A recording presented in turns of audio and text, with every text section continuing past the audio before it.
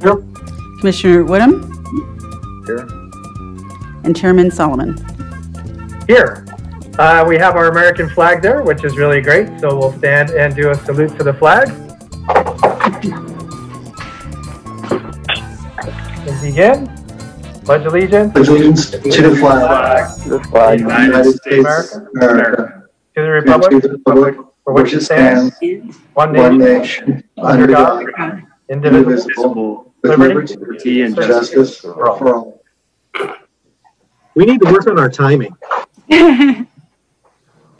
Hard. You kind of listen for the feedback, and then I think it's internet delay is part of it. It's a little bit of a harmony.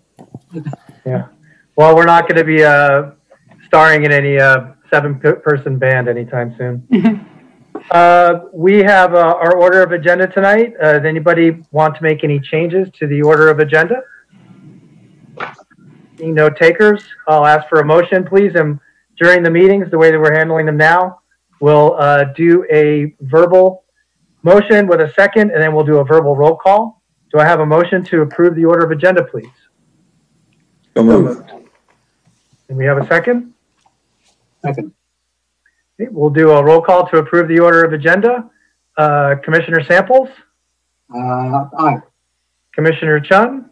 Aye. Commissioner Woodham? Aye. Commissioner Wynn? Aye. Commissioner Johnson? Aye. And I vote aye as well. Thank you very much. We do have one blue folder item today. We came in from staff.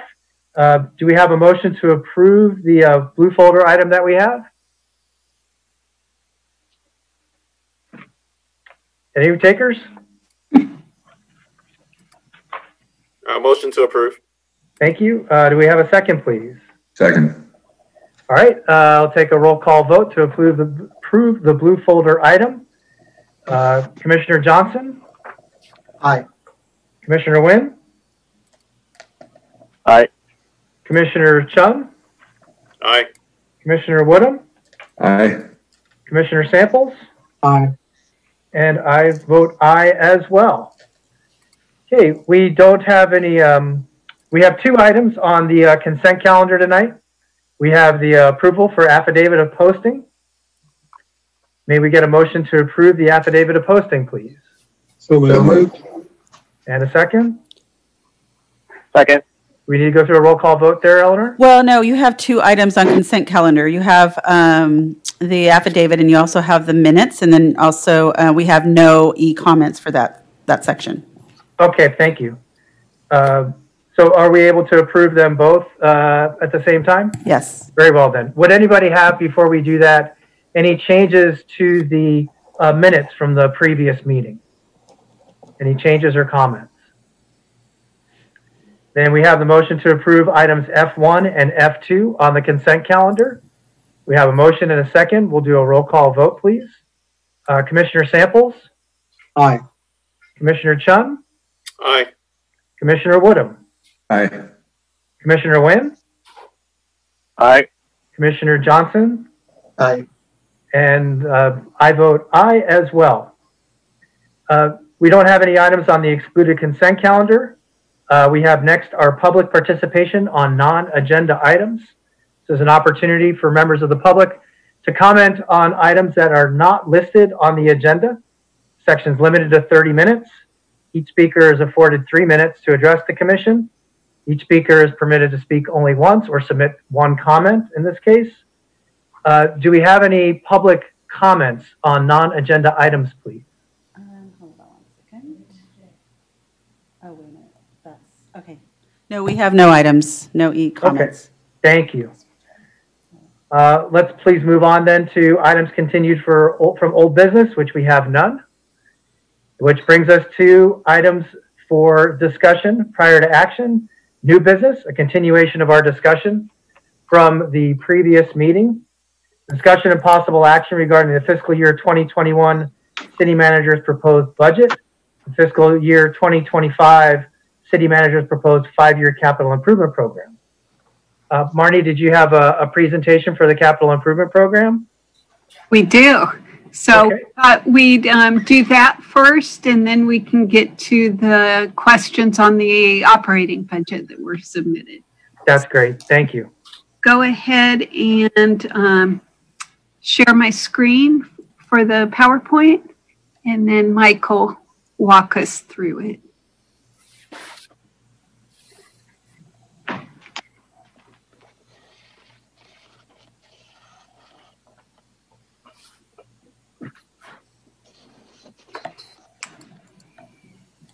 There we go. There we go. Great. Thank you, Marnie. And formal introduction. We all know each other. Mike Witsansky, Assistant City Manager. Pleasure to be here today and provide a bit of an overview of our proposed capital plan. I know you had a meeting to discuss the operating budget, went through some questions. Tonight we'll give you kind of detail on what's included in this document. It's a good year for capital planning, despite, I think, some of the concerns and the difficulties we're facing with the operating budget this year. We're fortunate to still have a robust capital appropriation recommended as part of the 2021 budget. My apologies if you heard most of this. If you were watching the council meeting on Tuesday night, a lot of this will be a repeat, so bear with me. I'm sure you all have individual questions at the end of it, so I'll try to be brief on what you've typically seen here. You know, we would usually give you a bit of a highlight reel and an overall presentation of the status of capital as part of your joint meeting with the Public Works Commission. I know that wasn't able to happen this year given the COVID crisis, so I'll try to fit some of that in tonight, as well as walk you through what's in the plan document. So next slide, please, Marnie, if we could. You've seen this before, talked a little bit about it Tuesday night with the council. And I know this goes without saying with this group. The CIP is important for a lot of reasons. It affects our quality of life. It affects our property values in the way that our community looks and feels. I think just recent evidence of that, the slurry and street rehabilitation program that's currently underway in our community. I think Commissioner Solomon, you brought that up earlier. That is exactly reflective of the type of changes that a neighborhood goes through when we make investments in sidewalks, streets, gutters, etc. Our overall health and safety, the safety of the streets. We've been very fortunate the last few years to remove trip and fall hazards along our sidewalks. In fact, I think we corrected something like 5,200 deficiencies in this current fiscal year. Ultimately, what that does is make sure our pedestrians and community who are walking in our neighborhoods are that much safer when they do so, particularly in the dark. Economic development, we've noticed this in Riviera Village. We've observed this up on Artesia Boulevard. When we as a community make an investment in our public space, whether it's landscaping, whether it's lighting, street infrastructure, the surrounding business community tends to follow. And we've seen that in both places. And our investment in our document here is a big trigger to reinvestment by the private community, private sector, to overall help the look and feel of our great city. And then, of course, city liability. Whatever we do to improve our assets and the operation, the efficiency of those assets ultimately helps avoid future problems. Sanitary sewer overflows. I mentioned trip and falls, things of that nature. It's important that we invest in capital to avoid maintenance and operational issues and safety issues down the road that ultimately cost the city money on the back end. Next slide, please. How do we evaluate projects that are proposed by the departments each year? This standard, this criteria has been pretty consistent for us over the years. Does it improve health and safety? Is it a mandate of a state, local, or federal government agency? Does it help implement a strategic plan goal of the community? Does it complete an existing project? The reason we have this phrase the way we do is because there's a lot of momentum that is built with project development, design development, and execution. The last thing we like to do is to start a project, invest money in pre-design and engineering, get it to plans and specifications, get it to construction phase, and then have that fail for either lack of funding or some other crisis. So there's so much invested in the start of projects, the conceptualization and the pre-engineering. We like to see them through. And what you'll see oftentimes in our capital plan, seed money invested for that analysis, that pre-work, and then later, as we know that project starts to gain momentum, multiple year funding commitments to see it through to the end. That's why that question is posed the way it is in our evaluative criteria. Does it support economic development? Mentioned the benefits of that earlier. That's obvious. Will it result in operating savings? Again, if we have streets that have not been resurfaced for many years, that's just that many more potholes to fill. That's that many more hazards in our curb and gutter areas that we have to later maintain through spot work. So that's when we invest, we ultimately save money in the long run, as I mentioned. Marty, I think we lost a slide there somewhere. Maybe back one. There we go. And then, of course, is there outside funding to support the effort? We receive a lot of money from our federal, state, county, and regional partners. Most of our capital plan, and this plan has $58 million in it, 82 projects, $58 million.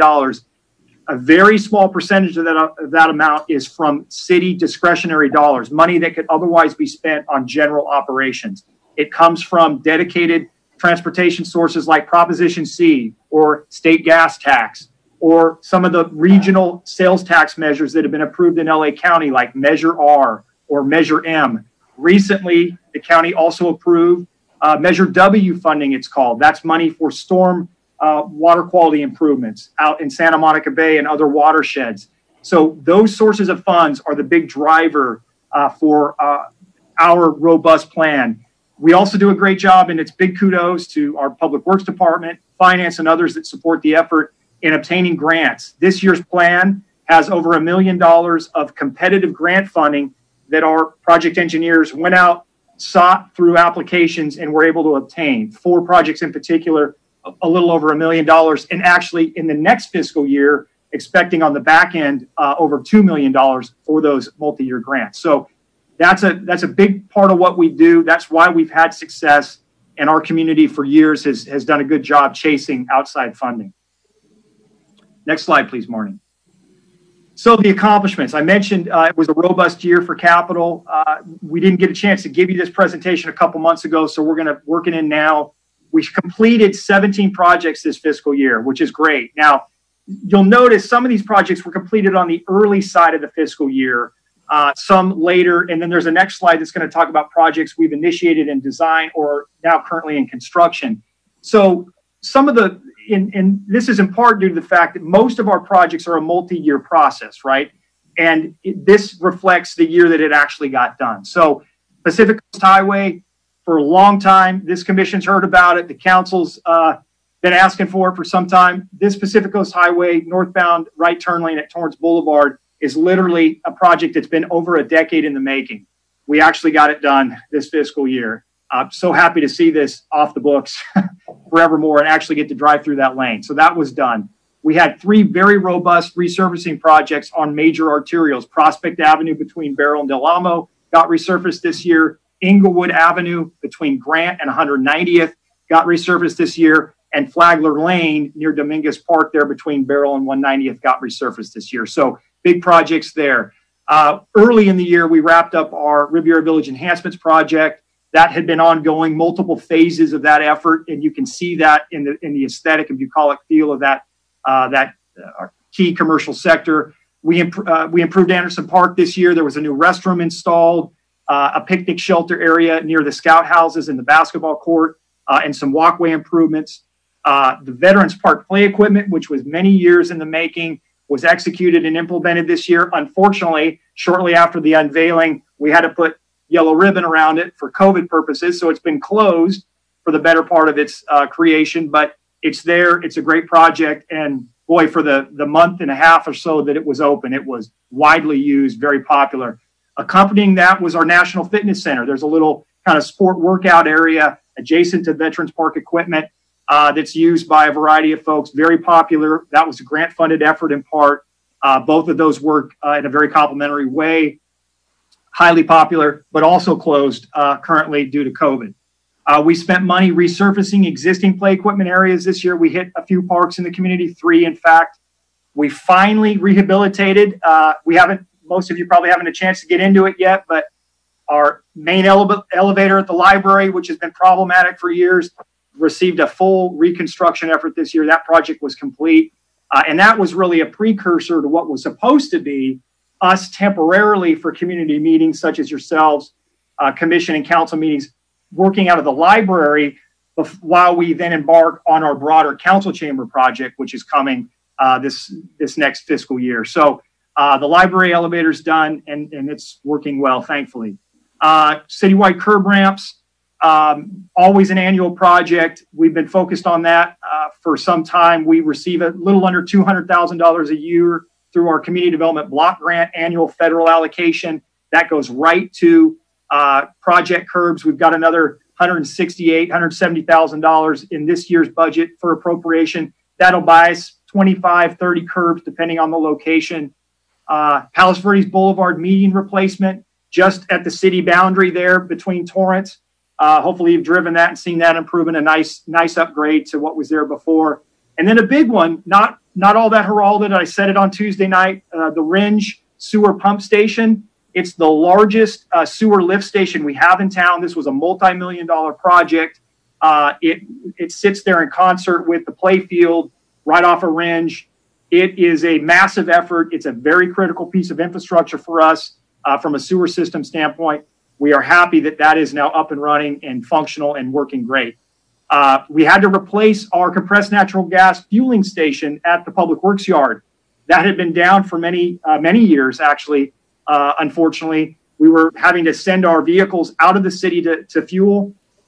We had some low flow capacity, but certainly did not have our quick fill capacity, which was critical for some of our larger vehicles. That is now completed, back up and running, and allows us to contribute towards some of that green fuel system, if you will, recognizing it is still a fossil fuel form of transportation, but a critical piece of infrastructure for us to fuel the various bits of vehicles that we have that run on that. We installed a low flow diversion device at Torrance Circle there in Veterans Park.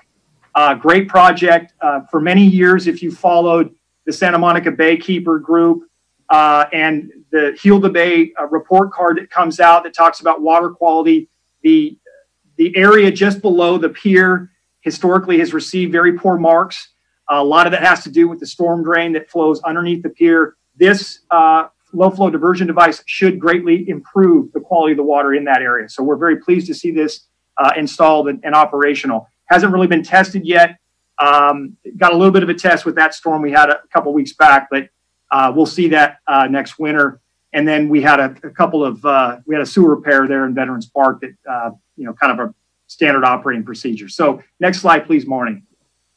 So I talked about the projects completed. Here are the projects in the fiscal year we completed design and are out in construction on, or are close to completing design on. Again, the citywide slurry seal program, you're seeing that this was our first tranche of that activity. Historically, we'd only focus on reconstruction. In working with engineering and really evaluating our pavement management study that we do every 3 years to assess the quality of our streets, it was clear that we could get more bang for our buck in upgrading our system citywide by investing money in slurrying already high quality roads to preserve their life into the future. This current slurry project's a little under $400,000, and a lot of streets receive treatment through that fund. Next year's budget will have, if council approves as recommended, a little over $1 million available for that program, and should allow us to expand that effort farther. Residential street resurfacing. This was the biggest street resurfacing project we have embarked on in our history. A little under $5 million in the current scope of work that's being completed as we speak over the next several weeks throughout town. Big project. And I've followed this for years, been with the city for a long time. At most, and I said this Tuesday night, at most, I think we constructed and implemented in anyone's project cycle a little under $2 million. This is nearly 2.5 times that amount. Big effort, and I think been very well received by the community. A little bit of parking issues here and there, a little bit of things like that during COVID and everything else, but it's been a very positive project, and we'll benefit from that for quite some time. North Redondo Beach bikeway improvements. Those are largely constructed and done. We're still in the maintenance period for the landscaping that's been installed, so the fencing's still up around that area. I'm talking about the 2 blocks that are north and south of Artesia Boulevard along the bike path. We've got water-wise planting that's in there, a new xerophytic and water infiltration parking lot that's on site that will help some offset parking there for the Artesia corridor in the neighborhood. That is going to be a great project when it's fully open to the public. Thankfully, the decomposed granite walkways adjacent to the bike path are now available to the public for use, but the rest of the project should be opening up here in the next month.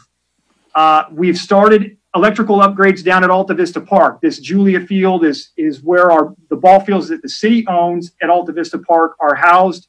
If you've been down there in the last couple of years, the local Little League Redondo Sunset and AYSO, Redondo Sunset also does softball.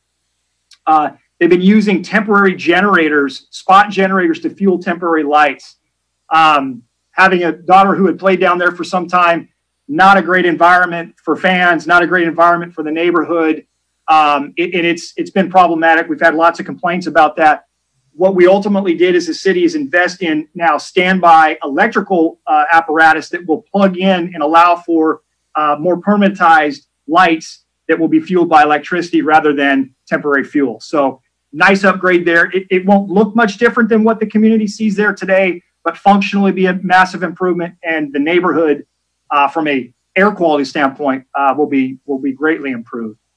I mentioned the Redondo Beach TV broadcast facility upgrades. That's really the council chamber audiovisual and council chamber lobby and council chamber seating improvement project. This is funded exclusively with what we call PEG fees.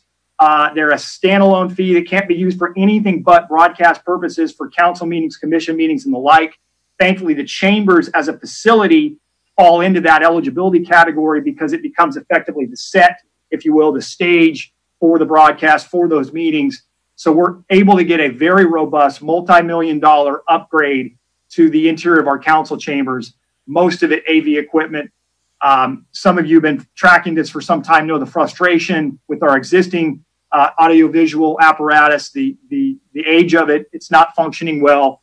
It's long in the tooth and ready for upgrade. The Transit Center, been on this list for many years. Grateful that the council was able to award a contract for construction last month. We are waiting to execute that agreement until the final funding is put in place by Metro, which we're expecting here in a couple of weeks. And we'll be up and running with what amounts to a multi-phase upgrade to the Kingsdale corridor that starts first with the construction of the new transit center on that vacant lot that's just south of Target.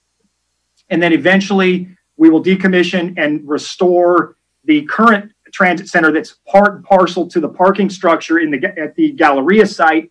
That will be removed and then restored to parking. And then we will begin our street realignment program and the installation of additional turn lanes on Kingsdale and a new streetscape program with parkway, landscaping, lighting, etc., that will both buffer the parking structure from the neighborhood across the street, as well as improve vehicle traffic flow and the pedestrian feel of that neighborhood. So going to be a really nice project when it's all said and done. I get questions, why is the transit center so expensive? Thankfully, it's funded entirely by transportation restricted monies and not city discretionary monies. But what it really is a street project in addition to a transit center construction. And it really, even if you're not a big fan of transit operations, you'll be, I think, very pleased with the improvements to Kingsdale and that entire neighborhood once it's done. The Alta Vista Sewer Pump Station, we're completing design there. That's another multi-million-dollar sewer lift facility, very critical in its location. Quite a bit of watershed in that area. And another big project that we'll be embarking on from a construction standpoint next fiscal year. Design is nearing the end. We are working hard to upgrade our traffic signals. Some of them are antiquated. They lack the smart technology that allows them to work with others and be synchronized. We're making improvements there. You'll see later in our appropriations that we're actually recommending new money for synchronization in our major corridors. Grand Avenue, well, this is a project in itself, although I think I jumped past Green Street improvements. What that is a complementary project to our regular commercial improvements that allows us to install Green Street amenities, things like French drains or permeable paving or diversion that allows us to capture stormwater runoff on these boulevards before it hits our storm drain system. And it's with bioremediation and the like, it improves the water quality that ultimately drains into Santa Monica Bay. Grand Avenue signal improvements. This was a grant-funded effort a few years back through Metro. It should allow all of the lights along Grant to talk to one another, allow us to work better from a flow standpoint, time of day, use, demand, etc. We've been working long and hard, and it's a process because it's taken property acquisition work, with robust negotiations, working with the landlord, the owner. There's a whole bunch of apparatus out there. There's a lot of utility infrastructure that's in the way. But this Inglewood southbound right turn lane at Manhattan Beach Boulevard project right there in front of the Chevron. Is that a Chevron? Maybe it's not a Chevron. 76 maybe. That as you all have driven that many times, it's a backup. It's a narrow lane. It creates conflict. What this will do is actually install a dedicated right turn lane that will push back, allow for more queuing, and should help with southbound traffic on Inglewood in general at that intersection. So that project is ready to go. The current obstacle is Metropolitan Water District has a big venting and a vault right in that area that needs to be relocated before we can actually install the turn lane. We have the property in hand. We've finalized the negotiations there. We're just waiting for Metro to get out of the way, and then we can start our effort. And eventually, in partnership with Lawndale, that whole intersection is going to change. There's going to be quite a few improvements to the Lawndale side of the street as well as ours. So look for a couple years away still, but eventually that area will flow much better than it does today. Although during COVID, it's actually moving pretty well. I'm sure that will change once we get back to hopefully normal. Pier parking structure critical repairs. This project's really almost done. Another $2 million this year invested in improving the structure, waterproofing the facility, removing old spalling, making sure that we've got any potential hazard removed, placed. In this case, we spent a lot of money removing and replacing the railing up above Kincaid's at the plaza deck at the top. Very ugly bit of infrastructure there in the past. Rust used to kind of bleed down the facade of the various decks of the structure. So that is really nice to see that improved. And we're in kind of the punch list finishing stages of the project. There is a structural wall that was a change order of the project that is below the substation that we're working on right now. That's kind of the end of the effort. For this phase. We've been pretty good the last 3 years, spending about $2 million every other year improving the structure to try to extend its useful life, which is a challenge to say the least. We are working on improvements to pier restrooms. And then, of course, every year we spend money improving our sanitary sewer infrastructure, really our pipes, our sewer pipes. We CCTV them, we camera them. We look for deficiencies, we spot the deficiencies, and we replace them before they create overflows. And that's been a very good effort for us over the years. So 17 completed, 14 design and construction, really robust year, 1920 for capital. Big shout out to Public Works. I said it quite a bit Tuesday night. They've done a great job. And as the council pointed out, it is a team effort. It isn't just Public Works. It's the operating departments. It's finance. It's the attorney's office helping with contracts. It's a citywide effort and it's the neighborhood. It's the residents providing input and working with our contractors, et cetera, to get this done. But it's in total, we'll have spent about $12 million on capital efforts in 1920. So really good year. Next slide. So what's left in the book? And some of this carryover money is still for those 14 projects we just discussed. But in total, we're carrying over $46 million, pretty common number for us. Most of that's in the street projects area, 18 million, as you see, 29 active street efforts. A lot of that 18 million, really most of that is the neighborhood residential resurfacing program. That's a contract worth just under $5 million. We haven't paid out on that entirely yet. That's a big portion of that, as are our commercial streets that are queuing up. Manhattan Beach Boulevard, Beryl, Torrance, those types of areas are big tranches there. Kingsdale, which is part of that transit center effort, et cetera. Waterfront, we have existing money there. Some of that's pier structure. Some of that is the Harbor Patrol docks. We have a dredging project that's in the queue. We have harbor railing money that's been set aside for improvements, pier infrastructure repair, et cetera. We have a little under $6 million that's carrying over. What you'll notice, though, and this goes to our operating budget issue, we have 0 new appropriations in the Uplands and Tidelands area in the 2021 proposed budget. We are relying entirely on carryover in completing those projects because we do have a structural deficit in both the Uplands and Tidelands operationally. So we did not want to further strain those funds with new capital appropriations. Park projects, like I said, 1.7 million. A lot of that is the Dominguez Park project that's carrying over. We do have another supplemental appropriation recommended this year to make sure we have that fully funded. There's some money in there for the Dominguez Dog Park improvements as well. Public facility projects, most of that 12 million, 12.6 is the transit center. There are some other, police station improvements. There's some money for HVAC improvements at City Hall, roof repairs and things like that. Really basic kind of maintenance and operations items, just core infrastructure replacement. The general projects account is things like citywide street signage, path of history, some smaller things. Sewer projects, mentioned Renge being complete. This $7 million's carrying over Alta Vista Capital and the design money needed for our next round of lift station improvements like Portofino and the others. There's a Marina Way has a facility as well. And some of this is our regular reconstruction money that I mentioned earlier too. And then drainage, these drainage funds are our Enhanced Watershed Management Program. That's our partnership effort to comply with what we call the municipal stormwater permit, the MPDES permit. You hear that phrase a lot. That is ordered by the Regional Water Quality Control Board that we have to operate within. This is an interesting area. This number would have been a little bit bigger as a carryover item, but for our operating crisis from the budget standpoint. What we were able to do in the recommended operating budget is sweep out a little under $2.4 million of general discretionary funds.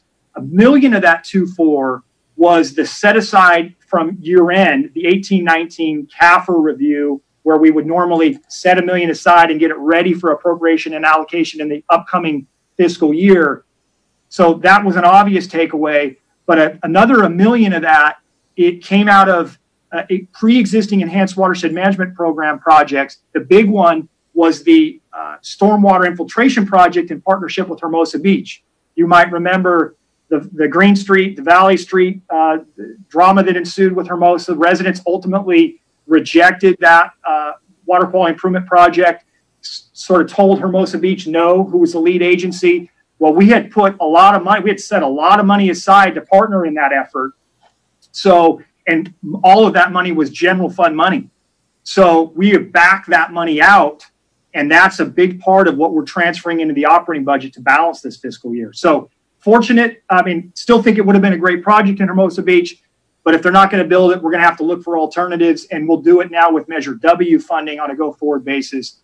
And a little bit of what's recommended here. We've left the money we need to leave in there for obligations to meet current obligations, but the big number in there, this would have been 1.7 plus million, but for the dissolution of that funding agreement with Hermosa Beach, Torrance, and Manhattan Beach for that particular Green Street project there in Hermosa. So fortunate for our operating budget, not so great, I think, for ultimate stormwater quality improvements in Santa Monica Bay, but we'll look for alternatives. Next slide. So what's recommended for new funding? So each year and this is the trick. So we have the carryover money, $46 million. It doesn't get a lot of attention, but the council does take action with their budget adoption in the resolution to actually carry and reappropriate all of that $46 million. It doesn't automatically go. they have to each and every year, because we only do 1 year appropriations, each and every year they have to pick that money up and say, yes, we want to continue to spend in these areas. So, but that is typically viewed as not that discretionary, because those are projects that are in motion and viewed as priority of the community already, and we're just carrying them forward. This is the money that has now come available to us, and we're now appropriating anew. Again, the lion's share of this $11.7 million is coming from external and restricted sources of funds that we can't take and go spend somewhere else. And in fact, just about all of it this year, because a big chunk of the 11.7, we were fortunate. I mentioned we transferred our general discretionary funds out of the capital plan this year so we could use it for operations. We were fortunate, given the timing, to backfill that with leftover South Bay Galleria bond funding. That bond had been paid off a couple of years ago. Those proceeds are currently in our CFA account, our Finance Authority account, and can be used for citywide capital projects. They can't be used for operations, but they can be used for capital. So a good chunk of the money that's being appropriated here, about 2.2 million of that, is, fortunately, the timing is good, because we're stripping out 2.4 million of general fund money, and we're backfilling that with 2.2 million of CFA money to offset that kind of capital impact. But that's a good chunk of what's happening here. So timing was fortunate, and we will see a few in the next couple of years. We'll see more accrual, tax increment accrual, that we'll be able to actually use out of the CFA for capital from those bonds that have been paid off, but there's still increment phase out. So fortunate there, and it's healthy for our capital plan this year in particular. So 13 projects, streets, we've got money in parks, sewer, et cetera. We'll get into the specifics now. I should mention 29 appropriations here, only 9 projects that are new to the capital plan. So 20 of the 29 are supplementing existing projects. 9 are actually new projects to the CIP. Next slide, please, Marty. So this is a new one, $400,000 grant-funded effort, competitive grant-funded effort. This is for westbound right turn lane from Redondo, Anita there, heading towards PCH. Needed, should be helpful. There's a little bit of a parking conversation there. I think we're able to deal with right-of-way and make that work, but that gets this process started and I think constructed. I think the 400 actually includes both design and construction.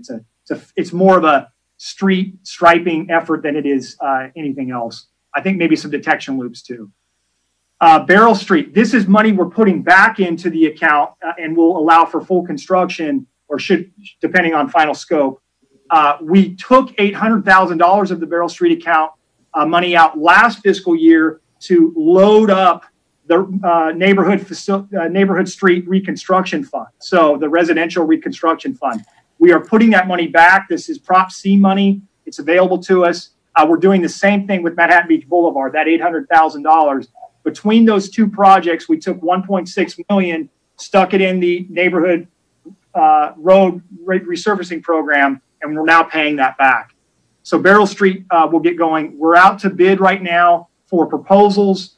We're seeking proposals for design of this project, and we think we'll have a recommendation for a contract award in early July. Should take about a year to design it, hopefully building it in 21-22. Bicycle transportation plan money, the $75,000, we do it every year. This is our 10% commitment from our local allocation from Measure R funds that we put into bicycle efforts. Typically, it then gets redistributed to other efforts. Maybe it's lighting on the North Redondo Beach bike path. Maybe it's money to strike some lanes somewhere else. There hasn't been a specific call for this yet this fiscal year. Mentioned citywide curb ramps. We've got another $186,000 of CDBG funds. Like I said, should be 25, 30 ramps that'll be paid for with that money. $293,000 supplemental appropriation to the slurry seal program. That's on top of about a little over $700,000 of existing funds. So we'll have, like I said, a little over $1 million to apply to streets this next fiscal year.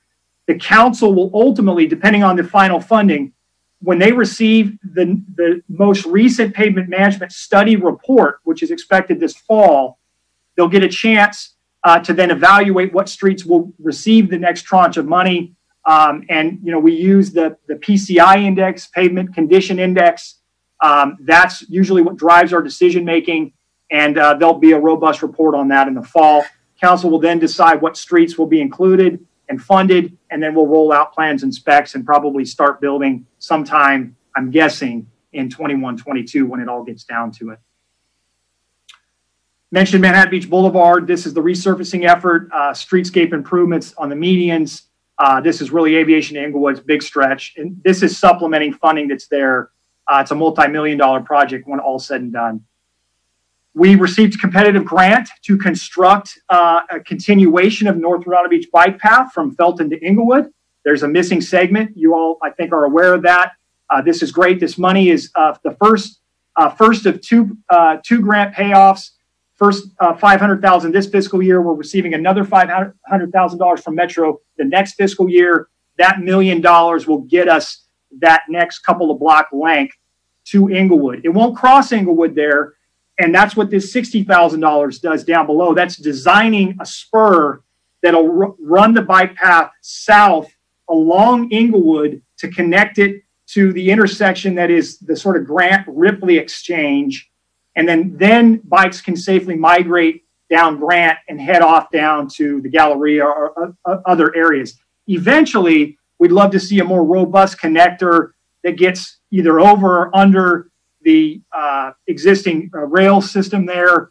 That's the QIC is part of their project. You might recall is they're committed to funding the design effort for figuring out how to do that. Of course, all of that's going to be subjected to whatever Metro standards are, depending on where the green line ends up going. So candidly, that's probably years off, if ever. So what we're focused on is let's figure out a safe way to just get the bike path, the North Redondo Beach bike path, down to Grant and cross at Grant on an existing Class 2 facility. That's what the $60,000 is. Next slide, please, Marnie. 1.4 million supplements what'll be a couple $100,000 of carryover funds for the residential street rehab program.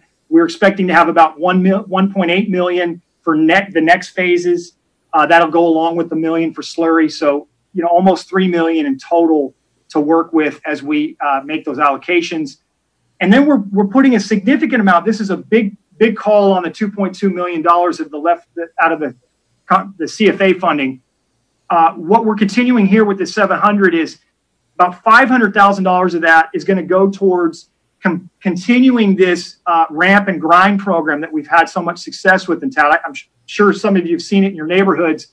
We have gone out and inspected and identified via GIS every trip and fall deficiency in our sidewalk system. I mentioned we've corrected 5,200 of those deficiencies this fiscal year. We have many more to go. $500,000 of this 700 will actually complete that effort. So we will have corrected all deficiencies identified as part of the last study. And then, of course, we'll be on to the next study at some point. But really a good effort by Public Works, and then we hire a contractor to come in and do the work, and they really knock it out in a very quick and efficient way. So hopefully you're seeing that in your community, and it's we want to continue that because it really does speak to longer-term liability for us. The remaining funding we would like to use kind of split into two. We'd like to spend about $100,000 of that down at Riviera Village to extend the enhancement program that we have down there for our streetscape sidewalk area, and then another $100,000 up at Artesia to try to continue to beautify that commercial sector. So ultimately, council will have to decide how and where that money's spent, but that's really what this budget's for. A couple $100,000 in our commercial districts, and then $500,000 to complete our ramp and grind program. The $820,000 here, Torrance Boulevard resurfacing, we borrowed that money, not borrowed, we advanced what was otherwise Prop C funding to close out the transit center contract. This Prop C funding in this allocation now goes back to Torrance Boulevard, and really that project's not missing a beat. It's continuing as if it was always in the plan. We weren't prepared to execute this project now any circumstance. It's just not quite ready in the queue, but it's going to get there soon.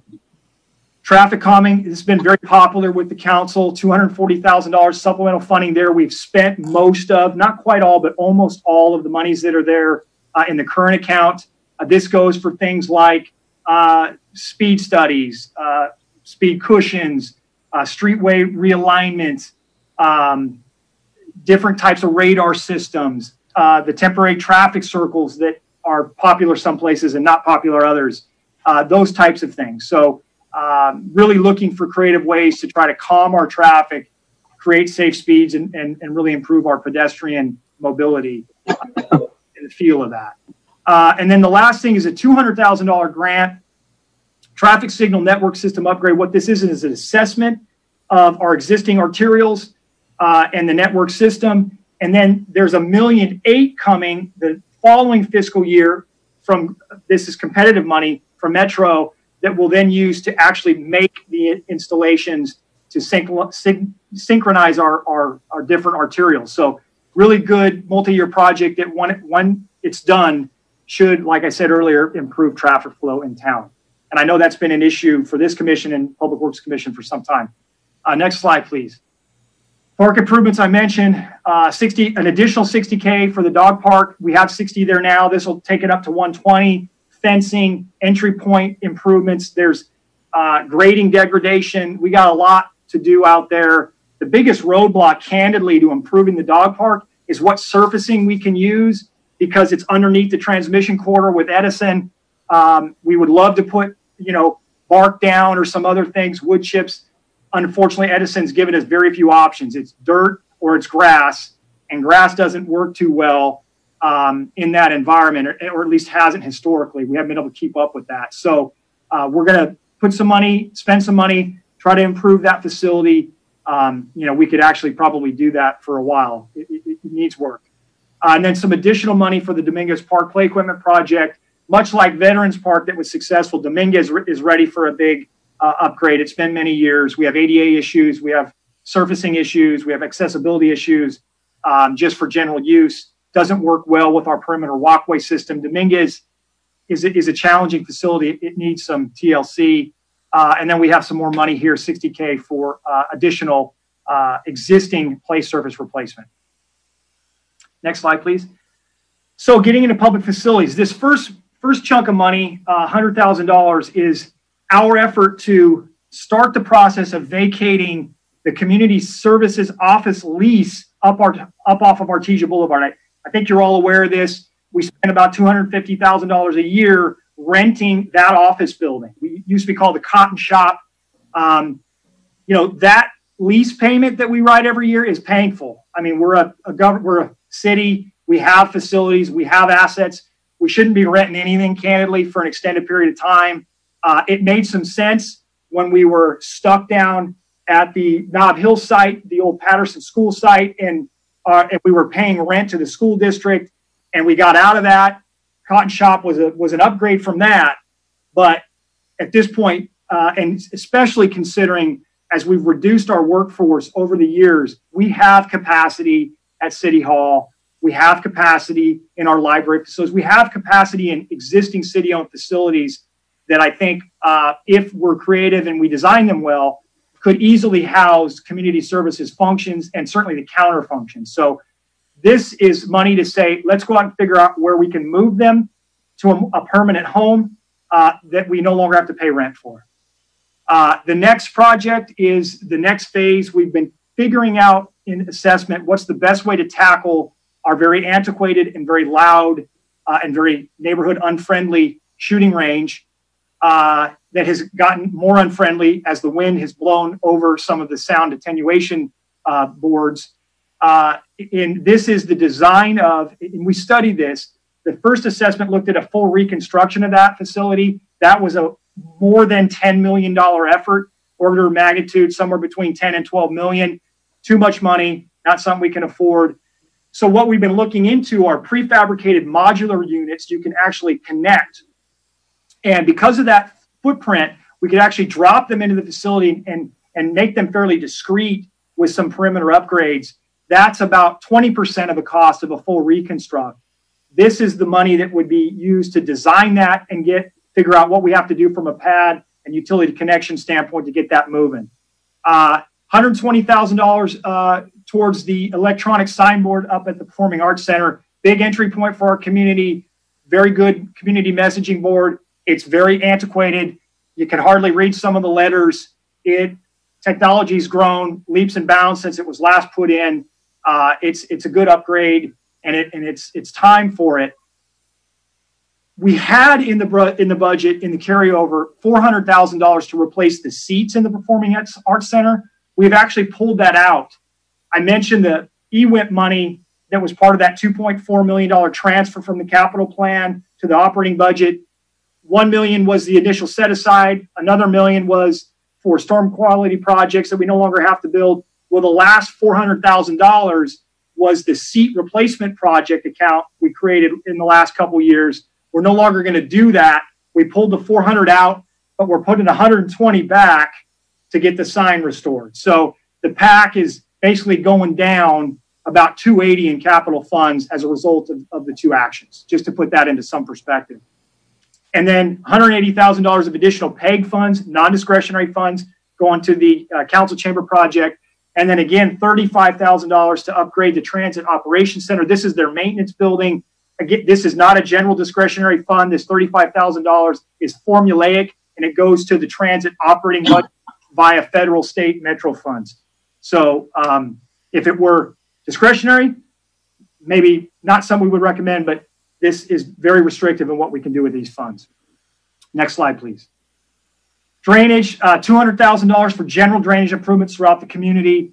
We have sinkholes. We try to get in front of them. We have a lot of corrugated metal pipe that is in its latter years of life.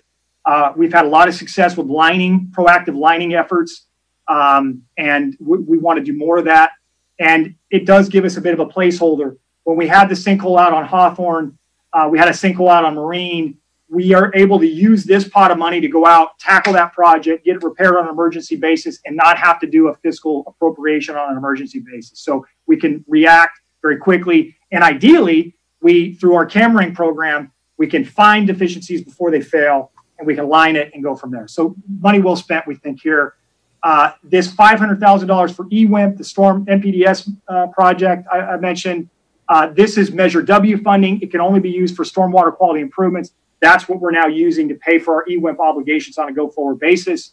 And then that $200,000 of Green Street, again, those supplement projects throughout the community. But in this case, it's a partnership effort with Manhattan Beach and Torrance for a treatment that ultimately flows to the Dominguez Channel. It's a contractual commitment with them. Next slide, please. I won't bore you with this. We talked about it. Alta Vista Sewer. This is the construction amount. We've got it designed, and then we start the design of the Morgan Sewer Pump Lift Station, Portofino, and Yacht Club Way, and then we've got another $500,000 in there for general repairs to the system. That picture you see down there, that's the Renge Sewer Lift Station there next to Playfield and the school site. So that's a great project. And really tonight, it's kind of discuss, take possible action. I know you're trying to, I think, formulate your letter to council or your recommendations to council. I'm happy to answer any questions you have about capital. I plan to hang in there for you for any questions you have about operations. I know Marnie has a list that she's going to go through with you, but I'm here for the long haul, or at least until 9:30 when Steve leaves. We'll, do what you can. So I'm around, and thank you for the time. Thanks, Mike. Appreciate that. I don't see any hands up right now. So Marnie, were there some questions for or from the commissioners regarding the capital improvements projects segment of the presentation? None of them were about CIP. Okay. I do have a couple of quick questions. Oh, I'm sorry. Beg your pardon. I do have a couple of hands have gone up now. So I don't know who was first, so I'll ask Commissioner Chun to please ask his question. Yeah, thank you, Mike, and thank you for the presentation. I'm just kind of curious in terms of capital improvement for 2020 through 2025 on a fiscal annual basis.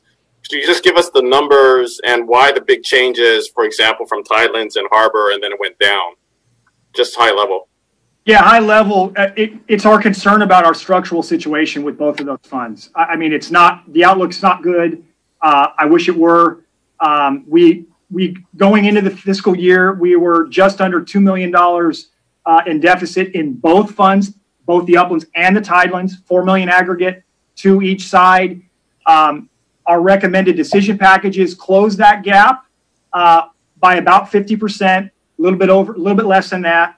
Take them both down to about 1-1. I know there's great likelihood that the council, and we've heard from the community, that is ultimately not going to be supportive, at least initially, making additional changes to the harbor patrol function.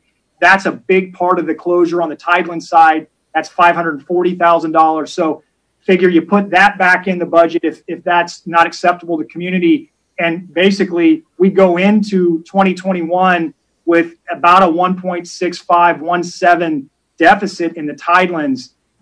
We got to figure out a way to get to balance. I'm hopeful that we can. When we have more optimism, you'll see us plan for greater numbers in the out years in the CIP. So basically, you've got a pretty, I guess, optimistic view then for 2021, 21, 22, and 22, 23 then. Yeah, what that is just basic standard. So if you, when we put this together, it's that harkening back to regular historic appropriations. Come next fiscal year, if we haven't solved the structure budget, you won't see that planned 22, 23, or 21, 22 number being recommended. They look good there now, but can't, and that tracks pretty well with historic appropriations and allocations. We've got some changes to make before we can comfortably get to that again.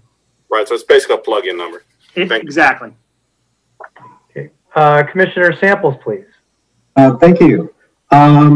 Mike, just a couple of quick questions, and really don't want to get into the weeds, but just for the sake of comment. First of all, talking about the community services renegotiation of the lease. You had up there that it may cost, and I'm guessing that this is just a budgetary number that's a plug-in. We've read the lease, and not being a lawyer, the only thing I see in there that talks about what happens if we don't pay the lease is the default is termination of the lease. I don't see where there are any penalties. So just for the sake of discussion, I would hope that our negotiators in the city are really good about dealing with that. And you make a great point, Commissioner. And when we find a place to take them, we'll start thinking about strategy of how to exit the lease, assuming the timing doesn't just tick and tie. I think we have another 4 years left on the current term, and we've thought the same thing. We'll pull whatever levers we can, but we got to find a home for them first. That's it may be that's a good location for them, and it's just a matter of getting a fair rate and dealing with that. So that's another option too. Yeah, renegotiation. If we can't find a good home for them on a permanent basis, we could always try to renegotiate price. Just point of discussion. The other one was on the range. I'm curious about the range, and I understand the desire to have a range and the fact that we've had one here forever, but police firing ranges are traditionally underutilized, and we've got other departments in the area that have ranges that some of them are really excellent. Have there been any discussions about us leasing, renting, borrowing those range facilities rather than spending money right now? Yeah, no, it's a good point. There have been some, and this is the challenge, right? I mean, in my experience with safety departments, really any department, everybody wants their own facility. They like their own facility. They like the easy access.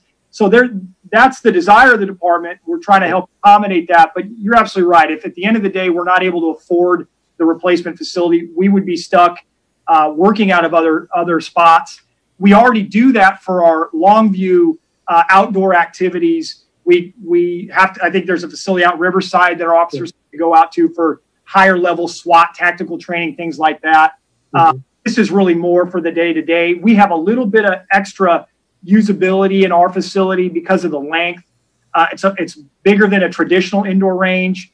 But we've had those conversations. We tried to partner with the Air Force. Air Force ultimately wasn't interested because of the current limitations of the space. We've looked at using other facilities, Hermosas, Torrance, etc. people aren't always apt to share, but you know, things change, and it's a fair point. I mean, I'm just thinking of it as an interim to get us over this budget hump for the next few months. I do get the idea that especially for those day-to-day recurring kinds of qualification and training and things, having one local whether that's in our own building or immediately adjacent, it's probably worthwhile. But just getting over the hump. Okay. Yeah. Those were my only questions. Thank you. Thank you. Thank you, Commissioner Samples. I don't see any other hands right now. Mike, I have a couple quick questions for you, please. Sure. Has anybody from any of the fund sources like Measure M or R, some of these state grants attempted to claw back any monies, or do we anticipate that they might try and claw back money? Yes, the formula will change. This anticipates, at least to date, what we expect to be the allocations next fiscal year. Each of these agencies reserves the right to make modification.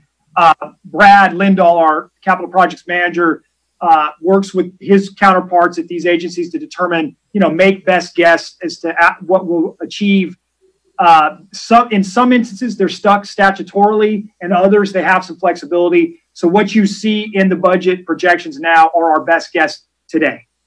So would, that being said, do you think that there are some projects that we would want to emphasize or prioritize taking beyond the list that you presented and say, we want to use this now because we're not really sure what this agency is going to be doing going forward? Yeah, no, certainly understand the question. Think it's a good thought. I think we're confident enough that even if we saw a shaving of some of these funds, say a 10% hit or a 15% hit from where we're already scaling it back, typically what we can do is we just defer the project until we get the next year's tranche and backfill from there. So what it more likely does is eats into our future year availability and appropriation than it hits our current projects as much. So we feel good about what we're working on. And I think the plan is solid in that respect.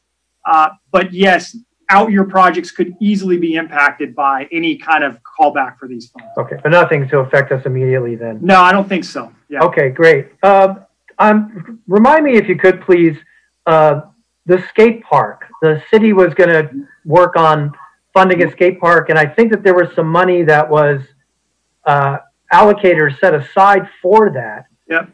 Is that something that's here in the future 5-year, or it's been taken off of the board by the council?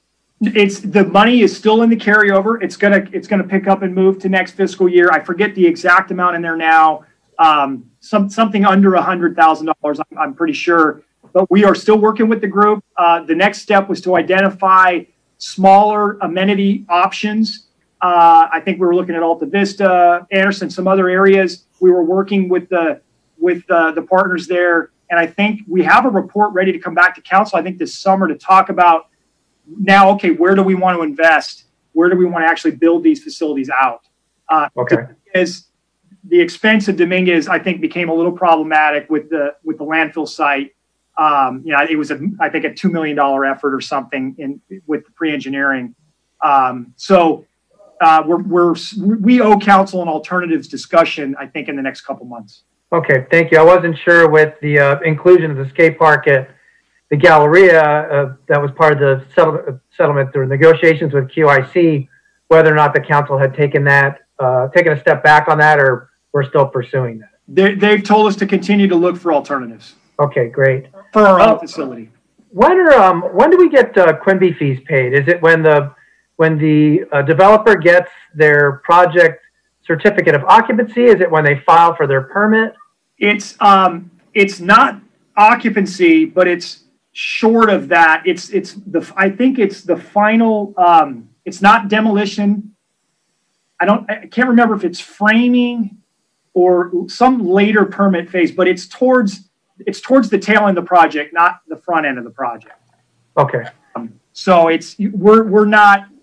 If you're thinking legato, we're still a little bit a ways away from achieving those funds there. Okay, yeah, it doesn't seem like anything's going to be kicking off for them in the next. Yeah, and certainly the QIC, we're definitely a ways away on the QIC monies. Certainly for that. For the North Redondo Beach bike path, does that funding or that funding for the extension include the parking lot there on Artesian 25th, or is it separate? It's separate. Unfortunately, the Metro money would not pay for the complimentary parking facility. So what this would fund is exclusively the bike path itself, the adjacent walkway, and then the lighting. We'll have to separately figure out how to beautify the landscape and or install parking. So we'll need to figure that out secondarily. And we don't have any money that's been encumbered for future use towards that right now? Not currently, no. No, we've designed it. We've designed that project, but we don't have money to construct that yet. Okay. So my last question is, you've got your evaluation criteria and you've got your priorities. Those are adjusted then by the council depending upon which what they feel like in their discussions and however they work that out. Absolutely. So that's all really helpful. I don't see any other hands up. Commissioner Chun, you still have a hand up. Did you have another question?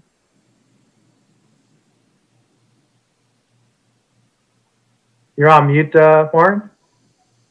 Yeah, one question, Mike, regarding the transit. Is that impacted any way by the extension of the Metro line, whether it goes down Hawthorne or the rail? No.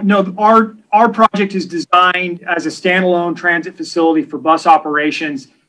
I think the grand vision from Metro's perspective, if they were to use the rail line, the spur that's there today, would be to then co-locate a rail facility adjacent to, so you could effectively walk from the green line to the bus terminal to then get on a bus and go somewhere else.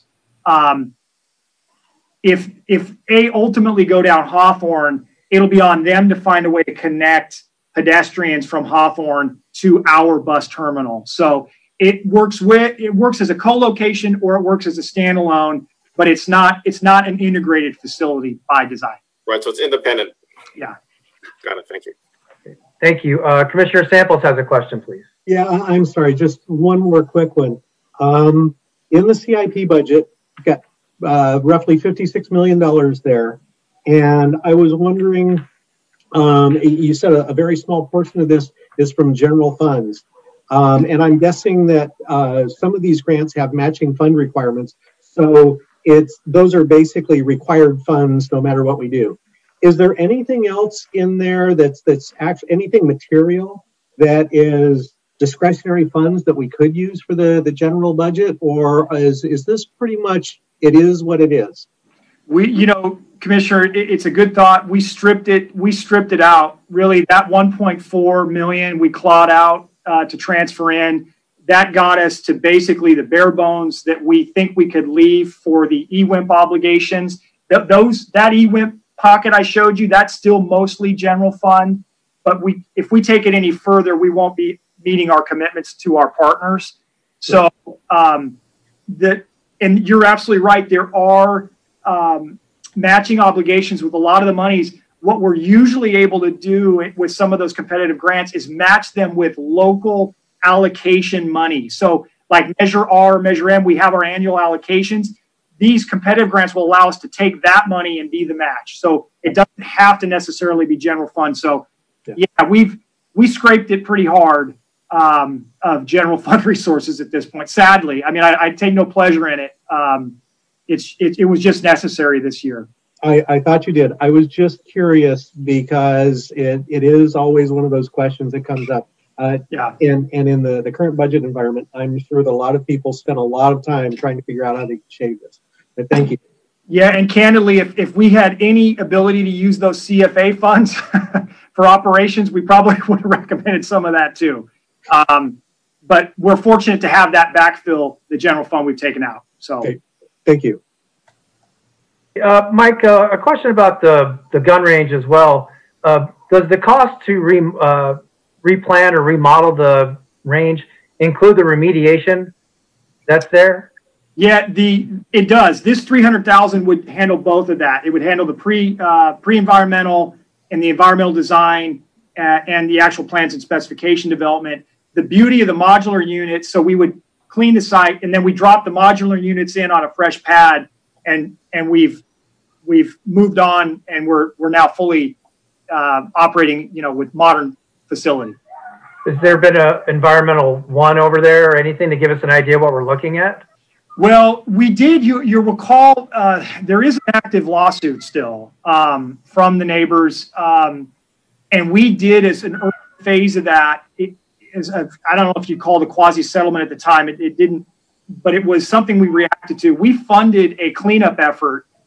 You might recall we had crews scraping metal shavings from sidewalks. We went over. We worked with the elementary school. We resodded their play field.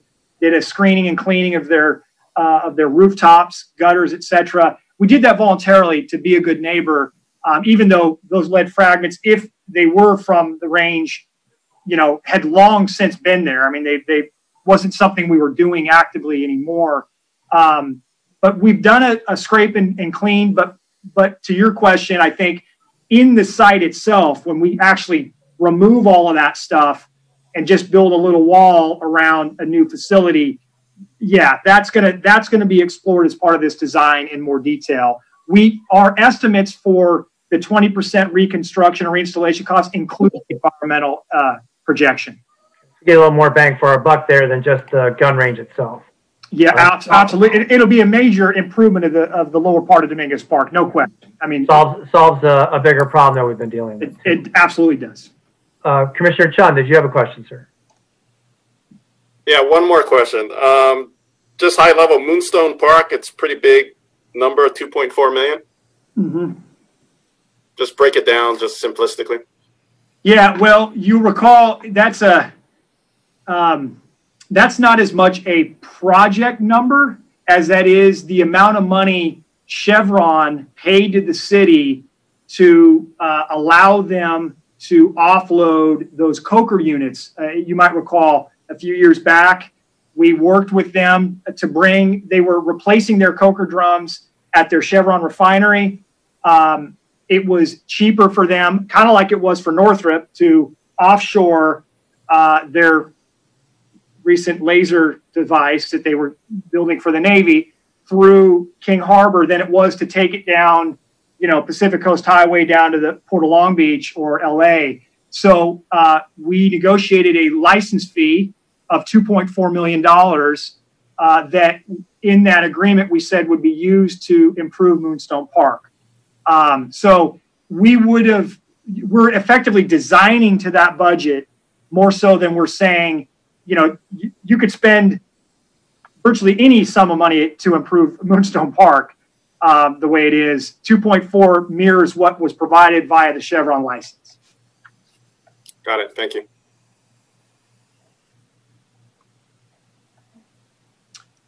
I think, Commissioner, you're muted, Eugene. Gotcha. Thank you. I don't see any more hands up. Would any member of the commission like to make a recommendation regarding the capital improvements projects for the council? Something that you'd like to weigh in on, that you'd like to see done, not done, or changes that you recommend being made? Don't see any takers. So thank you very much, Mike, for doing that. Marnie, you mentioned that there were no questions regarding this particular segment. So then we could, is that accurate, Marnie? Right. No CIP questions, but we have some operating budget questions. Okay. So if everyone's all right with it, then let's move back into the operating budget. And the format that we used last time seemed to work well, where you went through the questions, Marnie. Right. So let's go ahead and please start there. Yeah, and we don't have as many this time. So I'm just going to go through the list. So, Commissioner Chun had asked, aside from the already mentioned alternatives for balancing the budget for 2021, what other additional alternatives would you recommend? So I really think we've laid everything out there. The recommended are in the decision packages, and then the budget response report number 3 lays out some alternatives that could be substituted if council preferred to go that direction. I've been thinking a lot. In hindsight, it sure would have been nice through all this to have had that transactions and use tax with all of the online purchases being made. But I think at least for the time being, that ship has probably sailed. So, but no new alternatives. The second question, if RBPAC has ongoing revenue of around 500,000 or less for each of the next 3 fiscal years, will there be consideration of not renewing, signing any new leases and allowing the RBPAC to shut down due to high operating costs? What is the current booking rate in number of days booked for 2021? So the RBPAC is one of those activities of the city that does not make money. It's a decision to be made. Is it worth having or making a subsidy to it to have the cultural entertainment venue? So in order to help council make that decision each year, we do put in a mini financial or financial summary for the RBPAC so that they can see exactly how much that subsidy is. So they can take a look and say, yeah, that's worth it, or you know what, that just got too high and we don't think it's worth it anymore. So really it's just a call of council. If, of course, if you as a commission have a recommendation, I'm sure they're open to the input about that. As far as the bookings, there is a budget response report, if I can follow my line, budget response report number 4 that talks about the bookings and the events scheduled to be there and all that. Arnie, I believe Commissioner Chun had a question for you. Sure.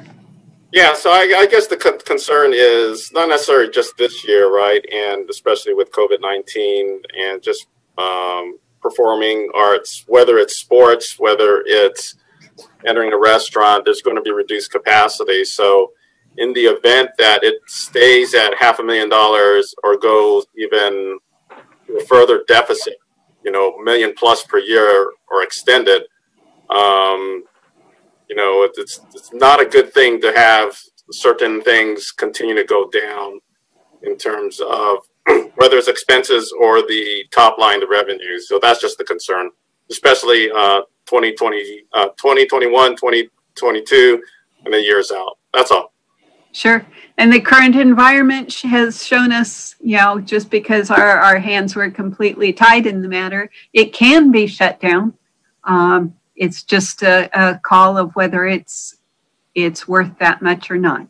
Great. Thank you. So then we also got questions from Chairman Solomon. And first one is, have we analyzed services we can contract out, such as plan check? So in the time we had, the only department I was able to get a hold of was in regards to plan check in our community development department. In that department, we are currently and have for the last several years using a mixture of in-house staff and contract staff. The in-house staff is at a minimum and provides the customer service that the public desires. They're here in City Hall when City Hall's open during all business hours. So they're here to answer questions in person and all of that. Whereas a contract service, somebody in community development is just going to take the plans in and send them off to the the contractor. So what we use the contract services for are when the workload gets larger than the minimum staffing can handle. So they are more costly, but we're not paying for them when we're not using them. So this mixture of the two works quite well for us. Another department that I had reached out to but didn't get an answer from is Public Works. We are doing a mixture on custodial services as well. And I'm not certain of the criteria for that, but City Hall, Police Department, I'm sure others are, the custodial services are provided by in-house staff. But the library, some of our park facilities, those are provided by a contract custodial service. So we do look for the opportunity, and a lot of these are best served with a combination of the two. Is that something that's a professional services contract that the department heads are empowered to go ahead and secure, Marnie? Or is that something that needs to go out for an RFP if they decide to do that? I think maybe I'll take that one, Marty. I think it depends on the circumstance. If it's a supplemental effort, and great example, Peter. It was a time when we didn't have potted plants and some of the enhanced landscape thing that has been down there now for quite a few years. Rather than have that added to our public works personnel existing kind of scope of responsibility, and it kind of further stretched their resources, we went out and got a specialty landscaper to help us maintain that, kind of keep that off our plate. So in a circumstance like that, the department has discretion, go out, seek pricing. It's in its supplemental service, they can do that. If it's a more holistic change where that might trigger, say, a meet and confer process with an association or union group that's historically provided that maintenance, that one we would do probably would involve our office, and we would do that a little more deliberately and with some consultation and input from the association themselves.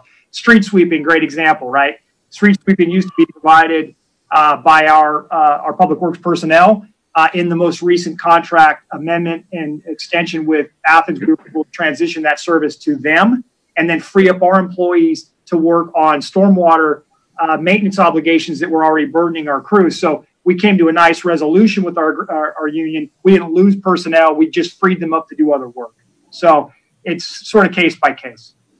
Okay, that makes sense, because there are some portions of the budget where we're recommending contracting out services in order to save money, and other parts of the budget where we're no longer going to contract out services in order to save money. Right. And just trying to figure out if that's a department head that's doing that analysis. Is it in the financial services department? What's the genesis of those things, and how are those decisions made? Was the point of the question. Yeah, totally understand that. And I think department heads certainly initiate the analysis. We might query, we might say, how about this as an option? Finance, city manager's office participates in that. And then there's really just more of a team review and an ultimate decision. Yeah. Okay, thank you.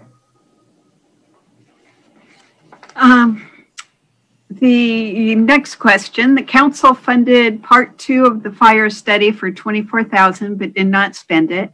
What happened to these funds? So at fiscal year end, after everything's closed, we're getting towards the end of our audit process and about ready to issue the financial statements we take to council, where we ended up for the year, and any excess funds, how they would like to assign it or just leave it in fund balance. And this $24,000 is part of that, part of our year-end savings that we had.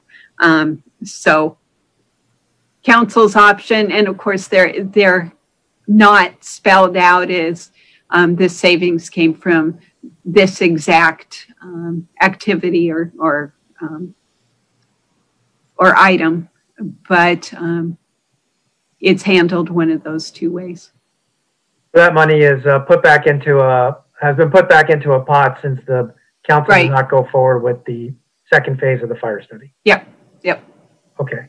And would that same thing happen to monies from the storefront improvement program that haven't gotten used yet, or those would still stay in the storefront improvement program? So I know that on the storefront improvement program, if the grants have been made, but we have not written the check for the reimbursement, those are set aside in a purchase order already, so they will carry over. But if no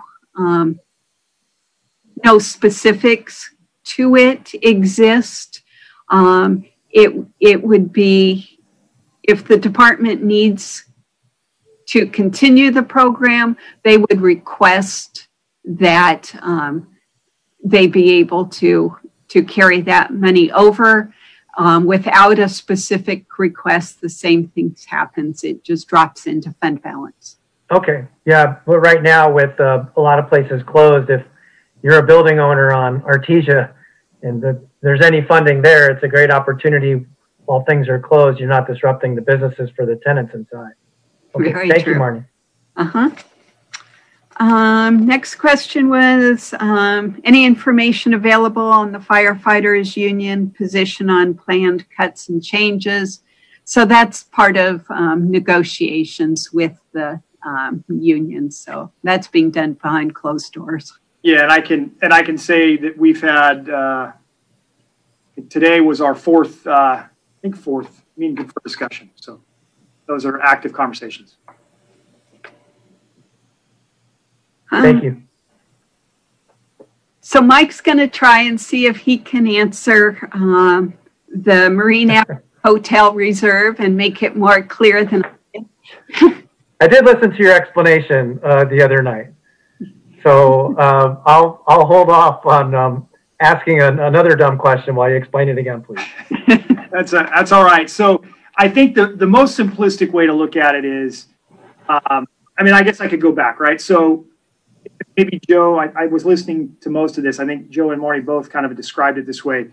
There was a lease-back agreement executed with the developer, and ultimately the developer's bank at the time of construction to get them over the finish line. It was a difficult time to procure financing, and in an effort to try to partner in that and get those hotels built. And you recall the old site was former city kind of temporary waste station, coupled against the former kind of mini golf and swim park.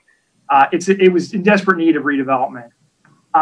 So there was a partnership effort. The original transaction structure was effectively a commitment by the city through the lease-back arrangement for what's called a site-specific tax pledge, an SSTP, where we committed that any tax increment, any transient occupancy tax increment generated by the site would initially be set aside in what's called an authority, and that's because it's the CFA that's holding it, the finance authority is holding the lease-back arrangement. The authority-funded reserve would be populated with tax increment up until it reaches $8.5 million. Once that money was in that account at its full, the city then would accrue tax increment on a go-forward basis. Big number, and it took several years to basically begin to fill that fund. It's set up effectively to protect the lender in the event that the developer begins to struggle on a expenditure and revenue basis and has risk of defaulting on the loan.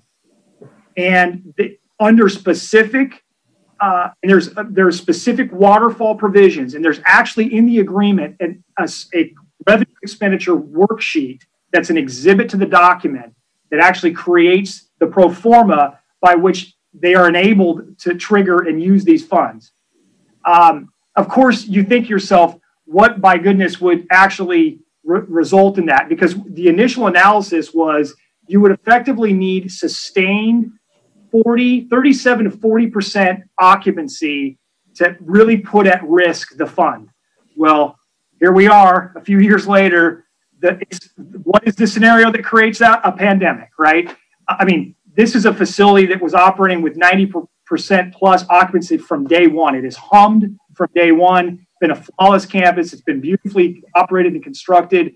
And I will say, and this isn't to pat ourselves on the back, but thank goodness a few years back when they came to us for a refinancing, rather than just say, hey, all right, sounds good. We'll let you, achieve a better rate. Let's move forward. We stopped and said, no, we need, if you're going to refinance this loan, we need to rethink the structure. And we were able to negotiate a reduction in the AFR from $8.5 million to $3 million. And candidly, had we not done that, it's likely, given the pandemic, they would have scraped out by the end of it the majority of that $8.5 million, and we would be spending the next 3 to 4 years putting it back. So this year, unfortunately, we're going to have to put back the better part of the $3 million or all of it. So we are anticipating 0 TOT from those 3 Marine Avenue hotels in our TOT projections, because the money that will come back will go right to that fund. Okay, that was the substance of the question, Mike. So we recover, or we receive TOT from the hotel. It gets paid into our general fund, and then we are booking it back to the hotels to replenish that $3 million reserve. Yeah, and really, we're actually booking it in a way, we're sending the check to the bank. So okay. Bank holds the fund. We get regular statements. We get the TOT, and then we, in this case, which is first time it's happened, we then remit the TOT to the fund in payback. What they're able to do initially is they're able to demonstrate to us via the worksheet that they're first able to access the fund. So the bank draws from the account, but to your question, the replenishment would come, they remit them to us, and then we pay them to restore the fund. So the question ends up being then, for me, we anticipate the estimate from staff, from your analysis, is that we'll receive $5.8 million less in TOT in the next fiscal. Is that $5.8 million reflecting the $3 million that we're replenishing? And it is. Yeah. So, but for the replenishment, we would be expecting not 5.8, but probably, well, let me maybe look at this in a different way. The campus generates about $3 million a year in TOT. We would, and we're, I think, saying 50% performance really aggregate. If it's much more refined than that, but on the whole, for simplicity's sake, we're expecting hotels to perform at 50% of prior levels this next fiscal year. It starts slower and ramps up, etc. But if you take that same math to the Marine Avenue hotel site, we would have anticipated generating $1.5 million from that campus that would have been additive to our current $2.8 million projection for the full city. So it would have clawed back some of that $5+ million reduction. We wouldn't be projecting the full $3 million, but we would be projecting some portion of that. And unfortunately, we can't project any portion of that because that call is going to go straight to the bank. Yeah. So in our normal year, in our recent history, our annual TOT was right around 8.9 million. So I was trying to reflect the idea or understand the idea of whether or not the 5.8 hit is that we got the TOT and then we sent it back, or how that was getting booked, or how it was being reflected in the potential for loss. Yeah, right. And I think and it's reflected. I think the simple way to do it is if 8-9 is our peak, or maybe even further simplicity, 9 was our peak. But for the replenishment, we would have projected 4.5. But because we're not getting, because we have to do the replenishment, we're taking another $1.5 million off of that number. Okay, so the number is maybe not the $3 million replenishment that we're taking the hit on, but the 1.6 or so that you're describing there. Yeah, exactly. Okay, that makes more sense to me then. I appreciate the explanation. Thank you. Yeah. Pains me to say it. Next question is about Joe's Crab Shack. Director Proud indicated Joe's want out of their lease are the estimates in the harbor of 1.2 million in lease revenue and 1.6 million in percentage of gross receipts, inclusive of a vacant Joe's Crab Shack or considering Joe's as occupied. And I did check with him and their revenue estimates, because Joe's can't just unilaterally get out of the lease, does consider Joe's as occupied. But I thought the agreement that we had made with them when we reformed the lease earlier or last year was that they could be out of the lease in September or October. They could exercise an option to leave. They can. So what this really boils down to is they owe us, although everybody's deferring rent right now, they technically would owe us under the structure of the lease rent through to September, October. I forget the month. I think it's the end of September.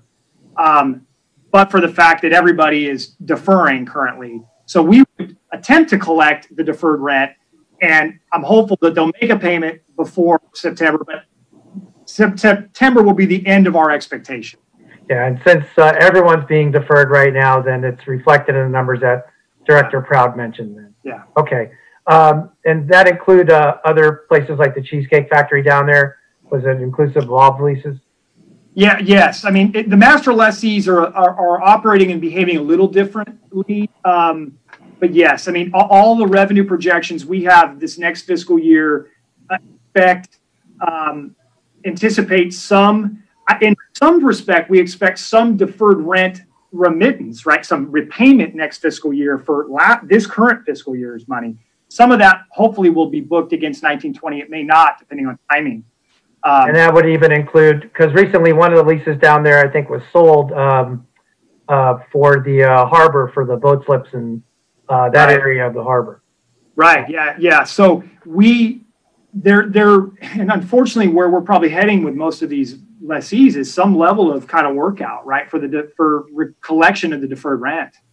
Right. You know, I doubt any of them will really be in a position to write us 3 months worth of rent, back due rent at any one time. So there's going to be a lot more conversation on this. If you attempted to add those months onto the back end of the leases, would that be something that has to go through the council? If it were, well, yeah, I think so. To codify that structurally, yes, it would be an amendment. If they're playing catch up within, say, a single fiscal year, we have a little flexibility in the way we just account for lease revenue. So, and of course, we would do that with council's knowledge through our, lease negotiation conversations. But yeah, anything that would result in some level of extension or back end amortization, anything that would be materially different than the lease structure as drafted would require an amendment. Okay, thank you. And the next question is about the estimated shortfall. Estimated shortfall is 8.9 million in the general fund with another 4 million for harbor enterprise funds. Is this if all decision packages are accepted? What is the estimated worst case number?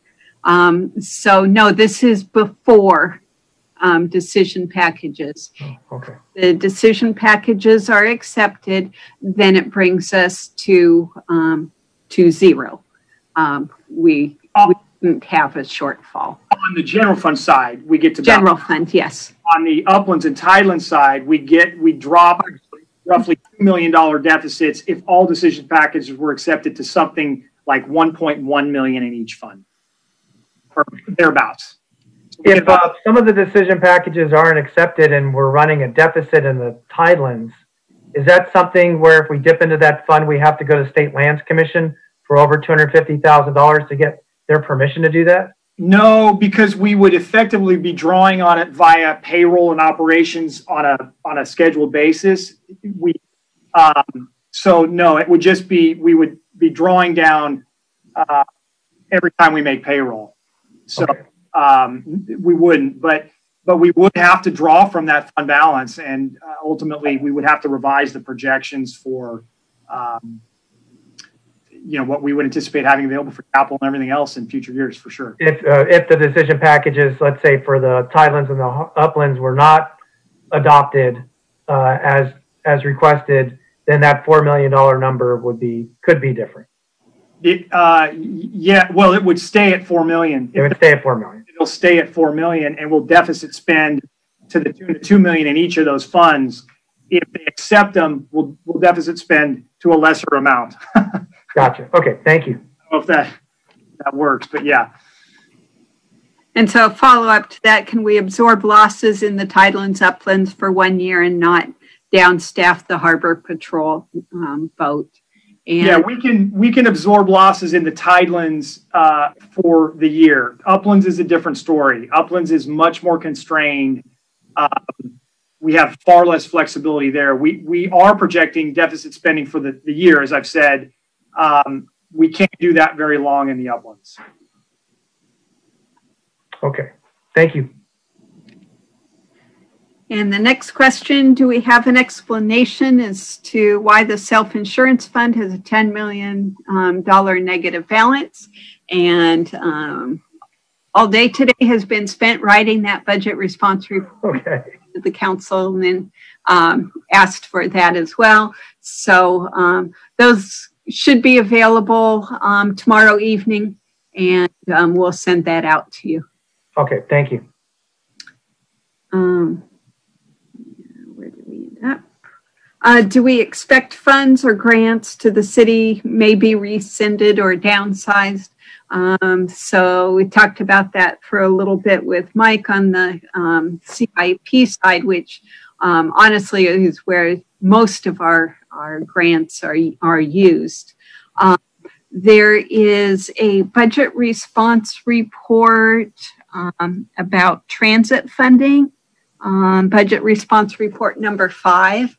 And that talks about how, yes, our transit funds are likely to get reduced, but we don't know the magnitude at this point.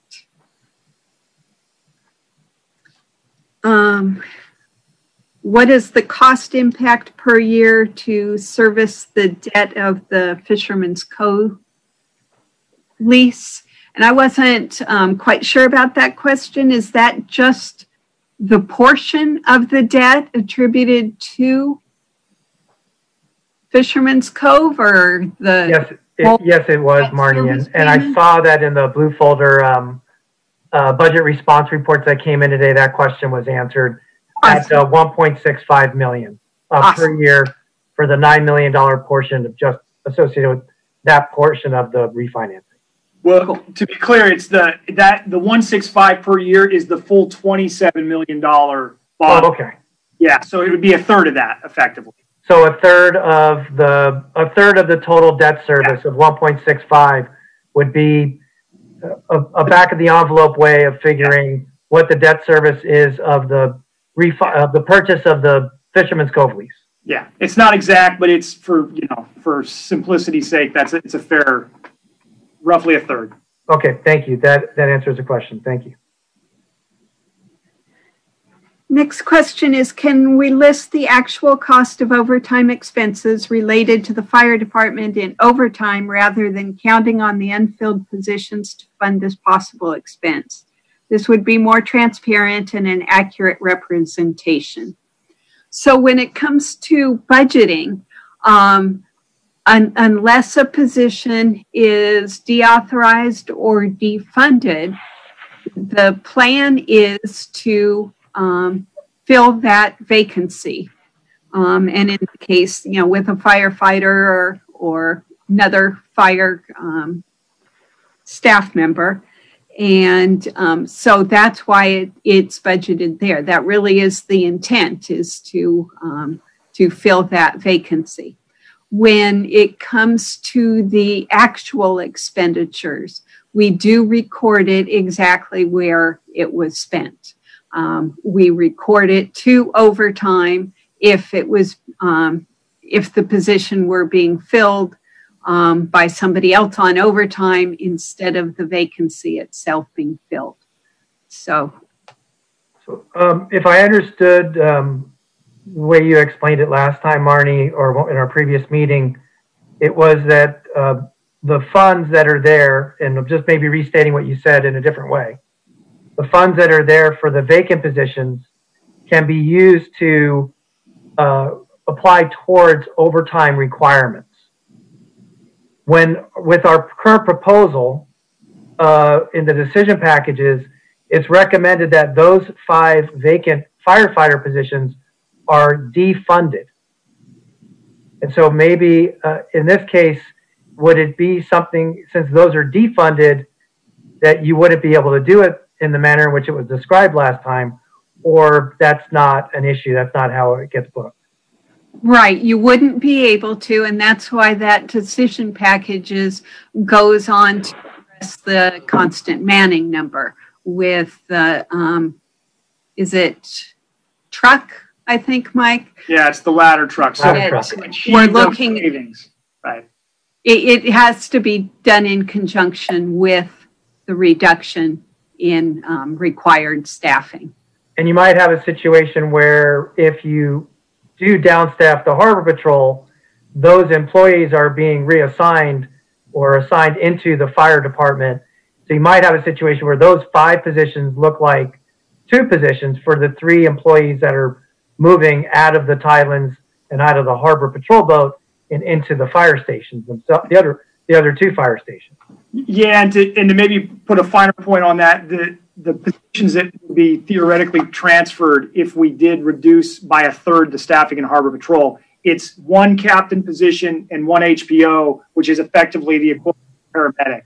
So the captain would transfer into a vacant captain position. The HPO would transfer into a vacant paramedic position in general operations if it's approved. As I've said, I'm suspecting it won't be approved. But if that were the case, those 2 positions in the fire vacancies currently would be filled with these transfers. I guess the point I was looking to make is that we're budgeting $2 million for overtime when our experience, especially in the last few years, and with a dramatic increase in hours, which is another question that I had, are reflecting a bigger number than the $2 million. I would want to reflect that as part of the budget for purposes of transparency, to say we think it's going to be $2 million when we know it's going to be higher is maybe not the best way, I think, to display it to the public. But if you reduce that constant manning number, then the overtime should not rise to that $2 million level again. So if let's say the decision packages for the down staffing of the ladder truck and the MOU modification that comes along with that, and the down staffing of the harbor patrol boat, if those 2 things don't happen, then would you be revising the estimated $2 million in overtime charge in that category? Assuming we then didn't also fill those positions, yes. I mean, if we don't achieve, well, maybe I should answer this 2 ways. We would eventually, I don't know if we would take the action immediately in payroll to reflect that change. We might do that at mid-year or some other time to actually track the number to know. Okay. Because there are a lot of factors that drive overtime. That our constant staffing requirements are clearly is the largest factor. But then there's injuries, there's leave utilization of a variety of types. So other things can drive that number differently each year, not just the vacancies themselves. The vacancies clearly contribute, but it's not the only variable. So in the scenario you described, if we weren't able to achieve the meet and confer agreement, we would reflect, and the budget would reflect anticipated savings. At some point during the year, we would evaluate whether or not we should adjust the overtime based on trending, or would we still hit our savings by having it loaded in payroll and then not expense? Maybe I'm just being pessimistic, and our hopes for the meet and confer portion of it, knowing that you can't talk about it, but the firefighters union has a Fair Standards Labor Act lawsuit against us against the city. We haven't had a contract with them for 2 years. We're operating under the other MOU. We asked them in 2011, was it, maybe 2009, to take a pay cut. We lost at fact finding. We've had a lot of back and forth with that particular union, and to ask them for some concessions right now, maybe I'm just being pessimistic about it, to see that. And so I was just hoping to I expect that we're going to have the overtime, far better than I do, certainly. But that's why I was asking to see it reflected there. Yeah, and listen, I mean, the history is what it is. I mean, you recited it well. We've had very positive conversations with our fire association. We are looking, both groups are looking forward, trying to look forward, not backwards. I remain personally very hopeful that we'll come to some form of agreement. All I can say is our conversation has been very positive, and we're working very hard to kind of move forward as an organization with the association. So, well, I'm really glad to hear that. I'm optimistic. Okay, well, I'm really glad to hear that. Commissioner Samples has a question, please. Yes, thank you. Just to be clear, and without getting into the discussions about labor negotiations or anything else, let's not talk about the budget items that are on the list for the fire department in isolation. There are 3 of them out there that effectively impact the service that the fire department can provide for the city of Redondo Beach. We're talking about taking 1 personnel off the fire truck. We're talking about taking a captain and engineer off engine 2 in station 2 and putting them on a rescue. Rescues don't carry water, and they're not capable of fighting fires. And we're talking about taking 2 personnel out of the harbor and redeploying them elsewhere in the city. This is pretty dramatic in a department as small as ours. And I am really not happy with that combination of budget response reports and recommendations. So for what it's worth, I just want to be on the record. We're talking 3 items here, significant impact to the service to the citizens. And just to be clear, Commissioner, and all 3 of those are part and parcel of this conversation. The one thing I want to make clear is the decision package reflects only the changes in HPO, in the harbor patrol functions we discussed, and then the recommended change in the ladder truck servicing and staffing. What you're referring to is the engine conversion to rescue. That's an alternative. That's an alternative concept that's not in the recommended budget. Just to be clear. My only point is for the folks that don't understand what we're talking about in fire department operations, there are standards for how many people it takes and how many pieces of apparatus it takes in order to fight a particular fire. And as it stands right now, with the staffing that we have today, if we have a residential fire in Redondo Beach and we can't reach out to Torrance or the county to help us, we will have every piece of apparatus in our city, with the exception of 1 rescue, on that 1 fire. And we need to pray that there's not another incident while those guys are on the fire. And that's the minimum staffing to get to a fire. So the fact that our response plan absolutely depends and requires that we have mutual aid from other departments, I think is a real problem with the way we're managing that department and we're managing that budget. So enough said. Thank you. And thank you, Marnie, for answering the questions. I don't see any more hands. If you want to, please move to the next one. Okay. The next one is about the hours that you mentioned. Please explain in more detail how 39,000 hours in the fire department is expected in next fiscal year from last fiscal. What were we doing wrong before? How was this discovered? When was this discovered? So it's really just the document that the correction needs to be made. So if I can share my screen here, and in our next batch of budget response reports, we'll do a correction to the hours and then show this.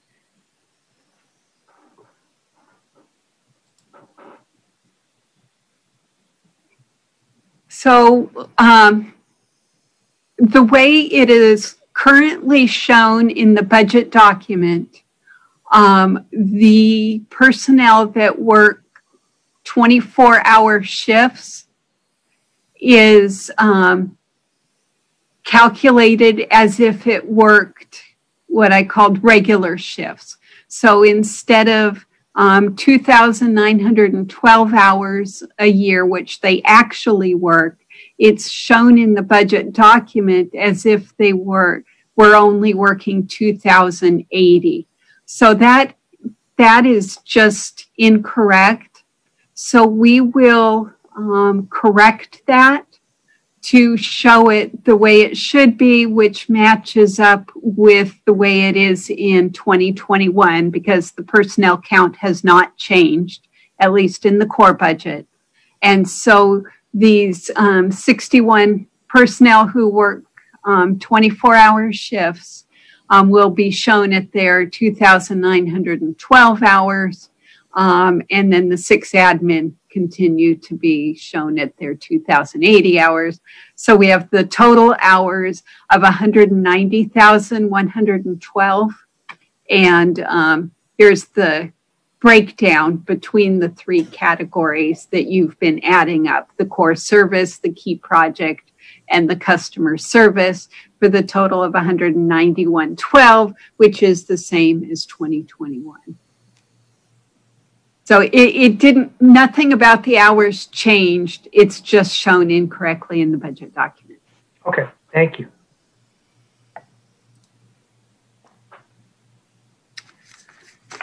The next question, can we suspend payment into an ISF fund? Harbor Commission is suggesting suspending 1 year of payments into vehicle replacement fund. So actually that's exactly what our couple of our decision packages ask us to do. The Information Technology Equipment Replacement Fund is suggested just that way, that we don't charge departments for 1 year, and then the vehicle we charge 50% for 2 years. So if you weren't changing your replacements, then no, you couldn't do that because you don't have the money set aside to do it. But what we've done in conjunction with the suspension of the charges is to put the equipment replacements out a year. So we're still fully funded by the time it gets to replacement time.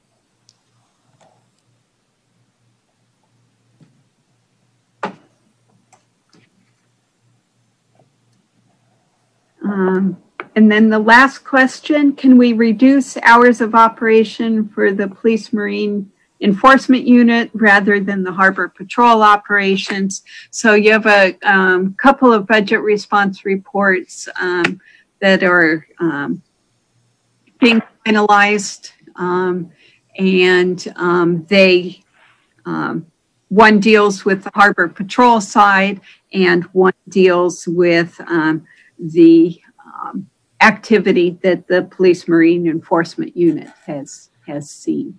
So those should help to answer that question. Okay, thank you, Marnie. And that's all the questions we had received.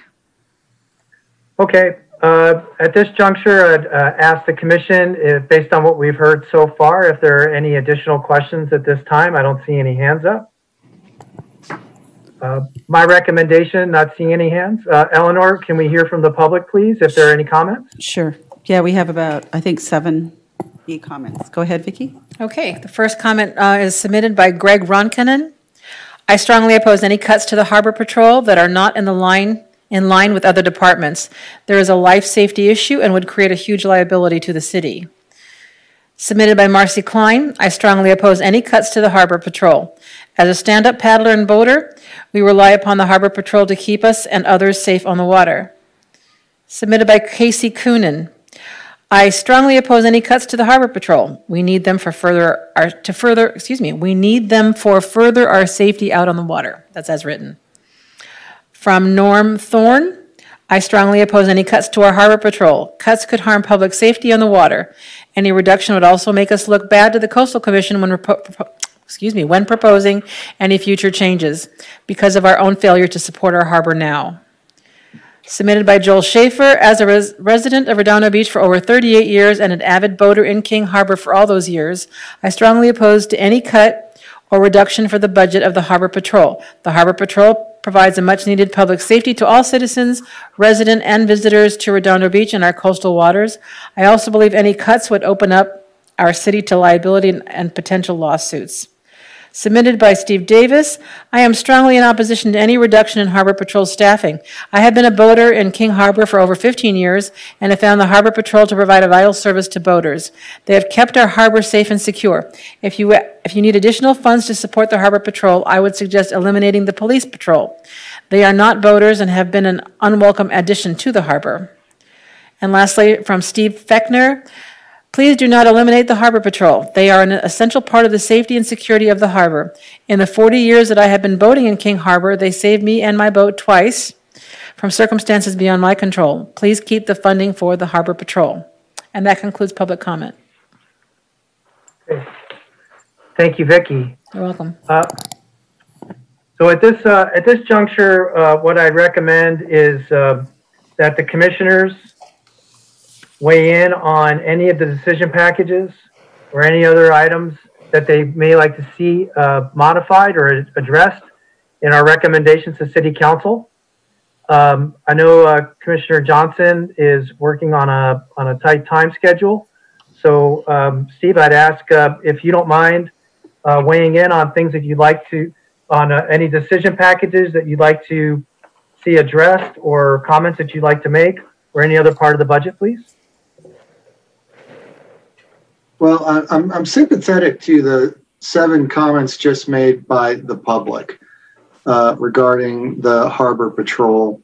So, you know, I think that's my main area of focus, and I don't really have the data or the background to make a conclusion as to the extent that that will create a dangerous condition, or if there's less people, you know, boating in the harbor right now. I think boating is probably something people can do to the extent that the beach is open, the harbor's open, we're allowing people to do that. I don't know that we're going to have that much of a proportional decrease in volume of activity. So I open that up to everyone for discussion because I don't have a recommendation, but I'm very interested and sympathetic to the concept that, you know, a boater or a swimmer in trouble is a really something that we may want to avoid. So over to others. Okay, thank you for that. I'd agree with the comments and with Commissioner Johnson. It brings us back to the question, and there was a recommendation from the Harbor Patrol, while maybe not an ideal situation, while we're watching the COVID-19 unfold, would we be willing as a commission to recommend to the City Council that they, simply not downstaff the Harbor Patrol and absorb the costs in as a deficit to the Tidelands for the year, or recommend that we cut in some other area or some other idea that the commission might have in order to account for that difference. In decision package 29 is what we're talking about. And Mike or Marnie, please correct me, but it looks like the reduced staffing and operations is to save $543,742. Yes, and I don't recall offhand if that also included the savings, Marty, from the civilian position that we're rotating out, or was that inclusive of that? Or was that specific to just the deputy harbor, the boat captain and HPO? You're muted, Marty.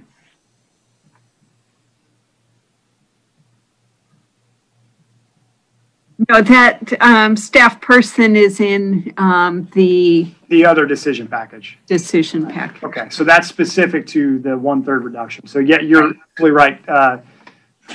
Yeah, that it would be that figure that we're dealing with, and exclusively the tidelands. And it would specifically be the tidelands, you said, Mike? Yes, yes. Okay.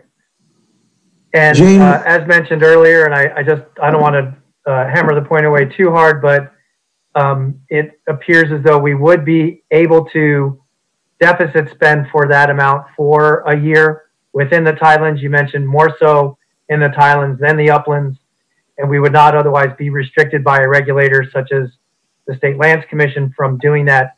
Would that be the council's choice upon recommendations that were made?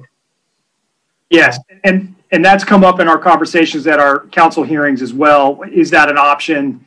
And that remains an option. That is an option to council, and certainly this commission via recommendation that instead of accepting decision package 29, we would otherwise recommend the council effectively spend the commensurate amount out of the existing fund balance in lieu of the cut. Okay. Any of the other commissioners want to weigh in on an idea here with regard to decision package 29 for the Harbor Patrol item? Gene, I agree with the comments that it's dangerous to reduce that amount. We talked about this at the last meeting. There are two issues. One is just the safety of the people who might be sacrificed because we don't have adequate staff there. I recall someone making a comment that there would be some time during the week when the phone would be dark and that people would not be able to even get someone on the phone to register an alert. And I think that's sort of a situation, if it's true, if my understanding is correct, then I'm even more concerned because in addition to the public safety issue, I think you've got a real issue with liability for the city. If you create a situation where you simply delay or make the service a little less, you can get by. But if someone gets hurt and on the day when the phone is dark and they can't even be reached for service, I wouldn't like to be defending that in court because I think the city can be liable for a huge amount of money. Not an attorney, so that could be wrong. But if I were sitting on the jury hearing that issue, I'd be inclined to vote for them. So I think that's an issue we need to be concerned about. Okay, I think your points are well taken. I would agree with that. No, it's a known condition. They'd be able to go back and demonstrate the number of responses on any given day, any month, any year, and show that leaving it dark put the people at a higher risk than otherwise. Mike or Marnie, are there other agencies that can cover us or that would cover us if we were dark for a period of time? We would have to. There is an option of such thing. We would have to go explore that formally. You all are familiar with the county lifeguards who also operate out of Station 3. Their sole responsibility is outside the breakwater. They do not provide services currently inside the harbor. That falls to our function. There could be conversations to explore some kind of a partnership agreement with them or the like, but we would need to create an agreement, a relationship for them to cover theoretically any dark hours. As an example, Harbor Patrol historically was primarily a daytime operation. This predates its time even in the fire department. There's a time when it actually was supervised by a harbor master who reported to the harbor department director, and it was staffed with non-safety personnel, civilian employees at the time. They had different status, and the law was different about safety and sworn and things, but they were primarily a daytime operation. They did overlap hours to work into the evenings in peak months, but they did not have 24/7 staffing. They moved away from that model in the early 90s when they fell underneath the banner of the fire department. That was one of the draws to moving out of harbor into fire because there was that 24/7 opportunity. And it is interesting when you look at their calls for service, and it's too bad we don't have that BRR for you yet completed. But there is some interesting data in the statistics. And when we do receive typical calls for service versus self-initiated calls and the time of year, et cetera. And that will be eventually provided. You'll receive it this weekend when the council gets it in their packet. And you should take a look at it. But we would, to get back to your question, we would have to formally explore an arrangement with county lifeguards to see if they could backfill effectively or supplement our service if we were to actually remove staffing or reduce staffing at the site. So then in addition to any MOU modification we would have to make with the union for the fire department, we'd also have to make an agreement with county. Correct. Or somebody else, theoretically, yes. Or somebody. Okay, Commissioner Samples has a question, please. Thank you. Absolutely good point, Mr. Chair. These things that we're talking about are not things that we can implement on July 1st so that we can recognize the savings immediately through the course of this next fiscal year. So part of the savings are kind of speculative. But I think part of the problem that we have here with with Fire Station 3 and with the Harbor Patrol is once upon a time, the fireboat was unmanned except if there was a fire in the harbor, and then Fire Station 1 drove down and manned the fireboat. We have now created a fire station and we've created an expectation and a level of service within the harbor, and trying to take it away, I think, is extremely difficult. I think it places us in a very bad situation trying to take it away without a good alternative plan in place before we make the recommendation to move forward with it. That's my comment. Thank you. Okay, seems like absent hearing from the other commissioners, there seems to be a consensus for the public and from the commissioners who've spoken so far that we would not be recommending decision package 29 would be adopted. Would the commissioners' wish be that we simply message the council that we would not like to see it adopted, or that you would like to not see it adopted and go ahead and deficit spend for at least 1 year, or just simply leave it open at the council's discretion? Certainly the recommendation that we cover it one way or the other. So if deficit spending is the only way to do that, then that would be a part of what I think we should recommend. But sort of a one-time solution to that problem while we watch as the pandemic unfolds. Right. So I think let's go ahead and include that, please, Marnie, that we would, as a commission, have item number 29 not adopted as a decision package, and to absorb as a deficit spend within the Tidelands for 1 year that item. I don't think we should earmark exactly where the funds come from. I think the problem that the city is having with the budget is complex enough that we should leave that open for the city council and our city manager and our finance office to figure out. It may be some combination of funds or methods, but I don't think we should specifically pick a fund that it should come from. Okay, that sounds fine. Let's simply do it that we would elect not to adopt decision package 29 then, please. I agree with Commissioner Samples on that. And I believe that if we get the additional data regarding the statistics, that would be significantly better, a more informed decision in terms of the analysis. And so if we don't adopt the budget response, then yeah, just leave it up to city council and staff to best figure out how to make up that deficit. Okay. Commissioner Wynn, did you have something? One other thing along that, right? I mean, we like to talk about safety, so we got to always keep in mind safety is typically three, right? Harbor, police, fire, and other first responders. So it's very difficult to, it's always challenging because of the MOUs and the safety involved with the residents. And so it's always challenging especially with those three departments. Agreed. Yeah, absolutely. And it's and in terms of balancing a budget, it's even further challenged by the fact that our safety operations are 2/3 of our expenditure. So it's hard to hold safety harmless and still effectuate balancing and cuts when it's not something most of our residents want to see occur. So it becomes a kind of a dual-edged sword there.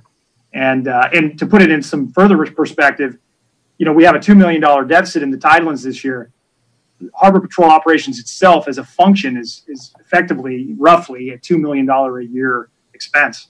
It's a big number. I mean, by far the biggest staff number in the Tidelands fund. I don't see any other hands. Commissioner Johnson, did you have any of the other budget response reports or comments that you'd like to see recommended to the council? I think that's the one I wanted to address, and I don't want to give a further speech on the topic, but we are representing Redondo Beach, and one of our primary attractions is King Harbor, and to Commissioner Woodham's comment about the term is creating an attractive nuisance. We're drawing people in, we're inviting people in, and looking for the long term. We don't want to do anything that would damage the reputation. So just putting in, more of this is a long-term thing, is to not damage anything that would affect the safety of the harbor area. Thank you. Agreed. As a tie-in, perhaps, would the commission like to discuss whether or not then to adopt decision package 15, which would also request of the fire department to make a modification. It was down staff or reduce staffing on the ladder truck. Commissioner Samples had some comments with regard to staffing requirements last time. We all came together, specifically the 2 in and 2 out, and I don't know if that ended up getting resolved or not, but I would open up the floor to the idea of whether or not to request that item 15 be adopted or not, since we're talking about staffing and the fire department.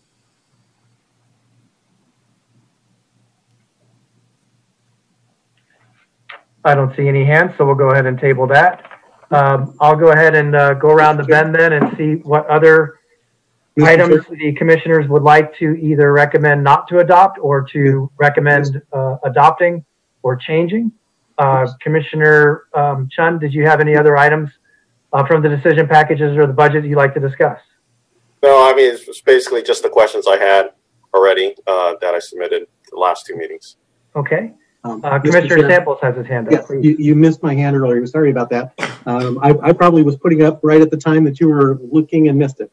With respect to removing that firefighter from the truck company, I would recommend against that decision package. Actually, it occurs to me that what we're doing here is we're running short in our department with personnel, and rather than filling those places and going back to your original question about overtime, rather than filling those spots with young, new, happy, willing firefighters, we're finding ways to redeploy the firefighters that we have so that the vacancies aren't so onerous, and that net result is that we end up with pieces of apparatus out of service. So I would very much recommend against that decision package. Commissioner Samples, is there a middle ground position on this? If I'm reading this, the decision package retains as vacant 5 positions and removes the 1 position that you object to, correct? Well, it's a redeploying of a person. So it's like we have a human right now that's assigned to slot number 4 on the truck company, and we don't have enough personnel to fill all the other positions within the department. So we're taking that person off the truck company, making it a 3-person piece of apparatus, and moving them over to an engine company. So we're not really getting a new person. We're just playing musical chairs with the people that we have because those slots haven't been filled. And well, can I maybe, Commissioner, could I just interrupt you for one quick second to put a little bit more detail to that? So what we have right now with the ladder truck in particular is we have a constant staffing requirement in the aggregate of 19 in our department. 4 of the 19 are dedicated to the ladder truck.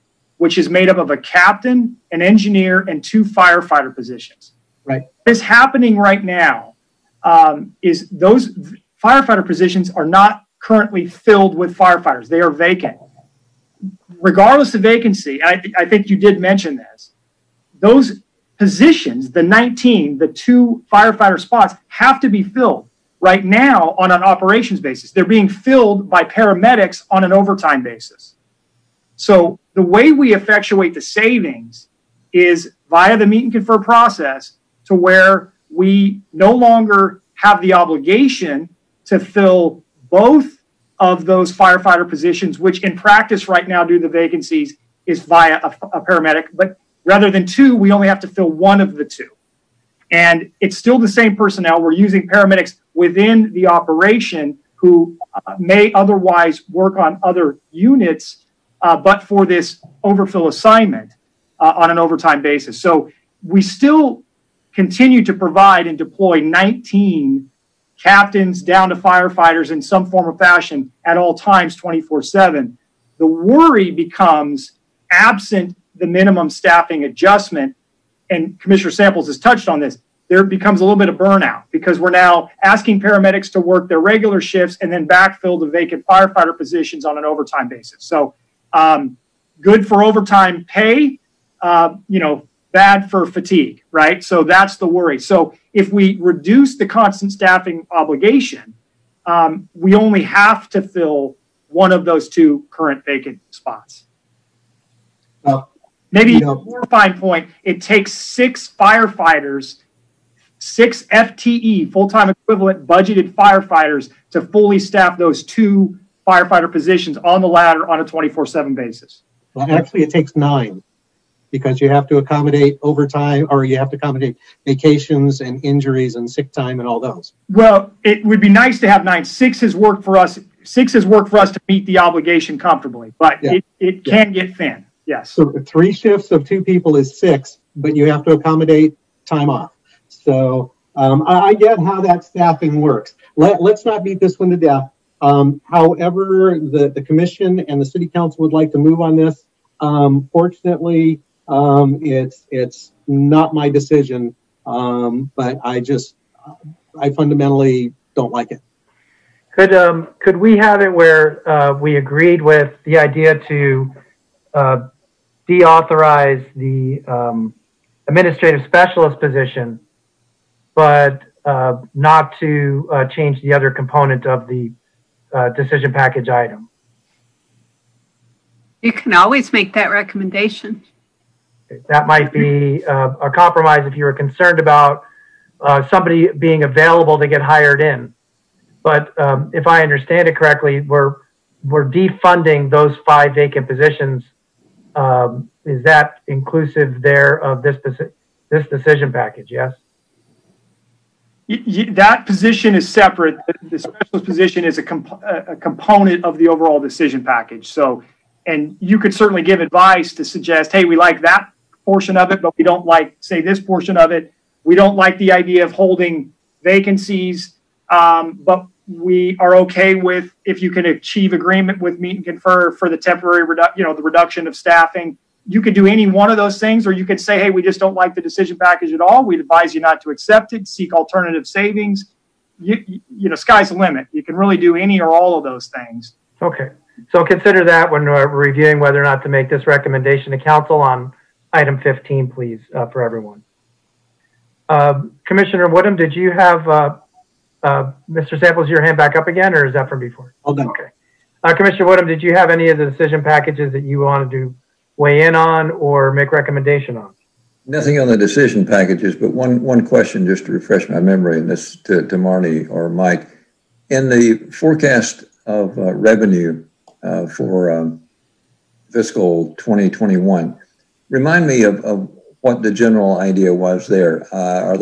Was the forecast expecting a decline from the first infection and a gradual buildup over the next fiscal year? I assume they did not anticipate a second major bout with COVID-19. It doesn't change anything, except I'm just curious to know what was behind our forecast going forward in case the question comes up. Yes, we actually anticipated a lingering possible second spike in the summer that would hamper, and I'll speak specifically to TOT right now, that would hamper hotel stays this summer. So we forecasted a very conservative summer occupancy rate in the 25-30% number. We then projected gradual increase in the fall and winter that we aggregated out at roughly 50. And then we thought spring would be likely some more aggressive push towards normal ADR, average daily rates, as well as occupancy. So we thought that summer could continue to be problematic. A more optimistic individual might say, well, maybe we get a spike of demand and actual travelers in July, and then it has to pull back as they get more cautious again about the virus.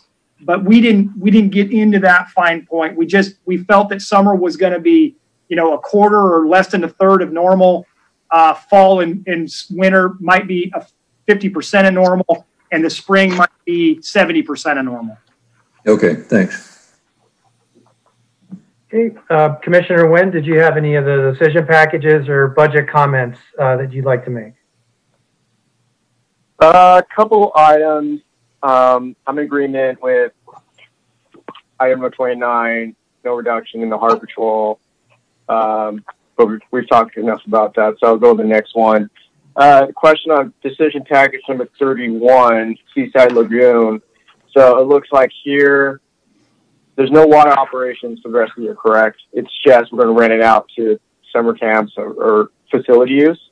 Yeah, whatever ultimately we can do within COVID restrictions, and we anticipate being very kind of small group gatherings, maybe small camp activity towards the tail end of the summer. And really what this decision package does is it acknowledges the reality that our core budget anticipates with water operations, 600,000+ annualized revenue and something just short of that in annualized expenses. But we're not going to get those revenues.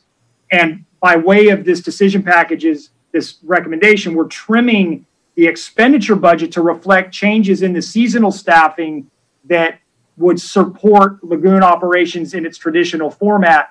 But we are recognizing that the fixed costs for personnel, full-time personnel that are in part assigned to the lagoon, both on the maintenance and recreation side, are still in the budget and are still drawing against the budget. So, and Harbor Commission had this question too. It seems odd with the facility largely closed that we would run that kind of an expense, but really that expense reflects full-time allocated staffing to the lagoon budgetarily. It doesn't really reflect operations. It's more of a fixed cost for us. In order to save that, we would have to take the step to do something more dramatic with those full-time employees. Okay. So if I'm reading this right, it's the operations cost, those fixed, are running around $268,000 a year. Is that correct? Well, and let me see, is that number in here? This is section 31, yeah. Yeah. Is that what it cost? Okay. So that's over the next 12 months to run Seaside Lagoon. Those are fixed. There's nothing we can do about that. Yeah, it's actually, and it's beyond this. If you go to the mini financial, a better place to start is if you go into the financial summaries tab and you look at page 41. 41. Thank you, Marnie. What you'll see is the core budget breakdown of costs. So you'll see entrance fees of $661,000. That's the total revenue. And then you'll see expenses, programmatic and maintenance, as well as ISF, some other charges totaling $535,000. Some of those expenditures are fixed costs because they're full-time employees that in part support the lagoon and in part have other responsibilities. Some of those expenses are for seasonal staff that come and go based on the nature of operation. We're able to shed the seasonal staff, but we're retaining in order not to lay off the costs associated with the full-time staff that charge to that facility. Okay. Okay. I'll review that. more in depth. The last decision package would be decision package number 14. It's decommissioning 3 vacant police officer positions. I guess before we, are those 3 positions we know, are they okay without them, or what's the police feeling like? Do we need those 3 spots? Well, I mean, look, none of these cuts, if you ask Public Works, you ask Library, you ask, nobody wants to cut positions. They clearly not. In terms of the acceptability of it, yes, it's acceptable to the association. Again, not desired, but acceptable. And I think the reason it is from management staff's point of view, and the reason we're recommending it is we are able to hire and operate and meet traditional staffing complements with a number that is less than the full-time equivalent budgeted figure, even with the 3 cuts, by way of the work we've done in eliminating from our books, if you will, long-term disability or injured officers who cannot report to work, and also by way of being very aggressive in our recruitment and hiring practices. We have more healthy officers reporting to work in uniform than ever before. Even with the 3 deauthorizations, that will remain the case. So we're comfortable with it. We'd rather not do it. If we could afford it, we certainly wouldn't be in this position. We wouldn't be recommending it to you. But in order, and this gets back to this budget hangs together collectively, every department taking a bit of its fair share. Each department's impacts are unique. But the police department is our largest budget. It's our largest expenditure in the general fund. And, you know, for us to draw and save money in that area, this, in our view, is the most practical recommendation. Okay.